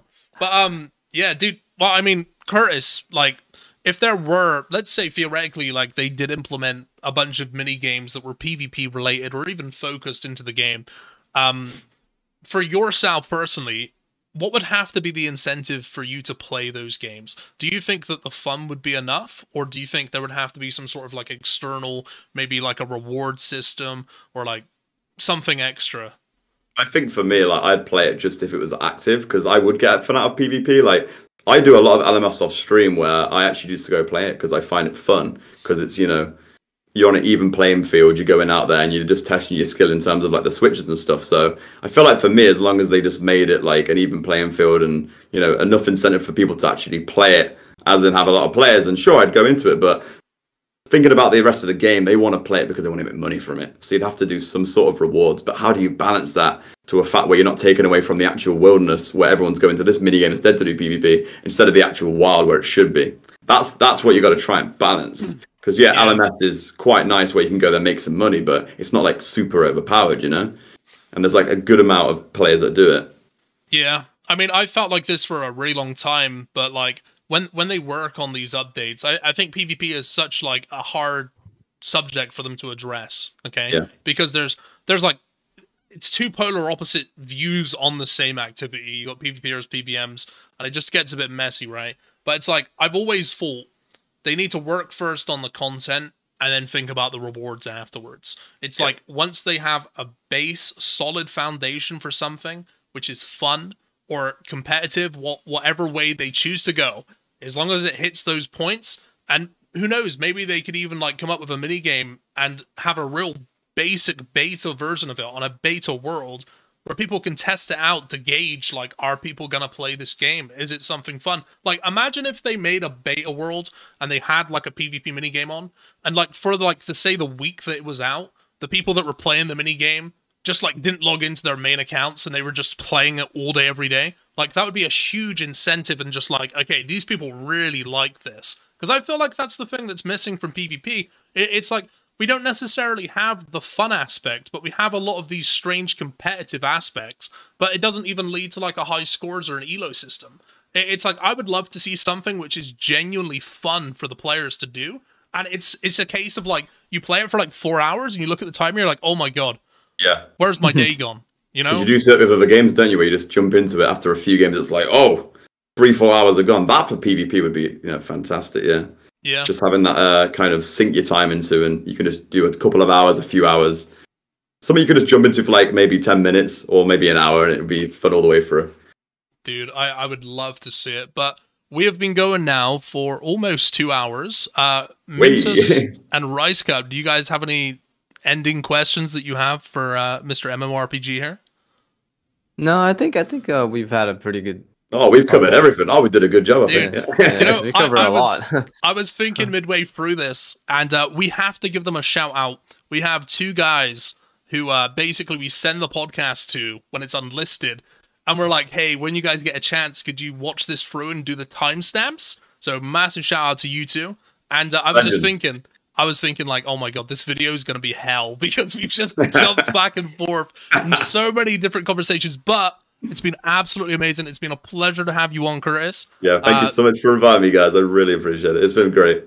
Great topics as well. It gets me excited for leagues because we've talked about it, so I'm even more excited for this launch on Wednesday now. I hope a lot of you guys jump into it at home as well. For sure, I'll be there. We will have all of your information linked down below. I can't wait to see all of the Group Ironman stuff you have coming out. Please don't steal my idea for Corporal Beast. I'll be very upset if you do. I might. I'm tempted.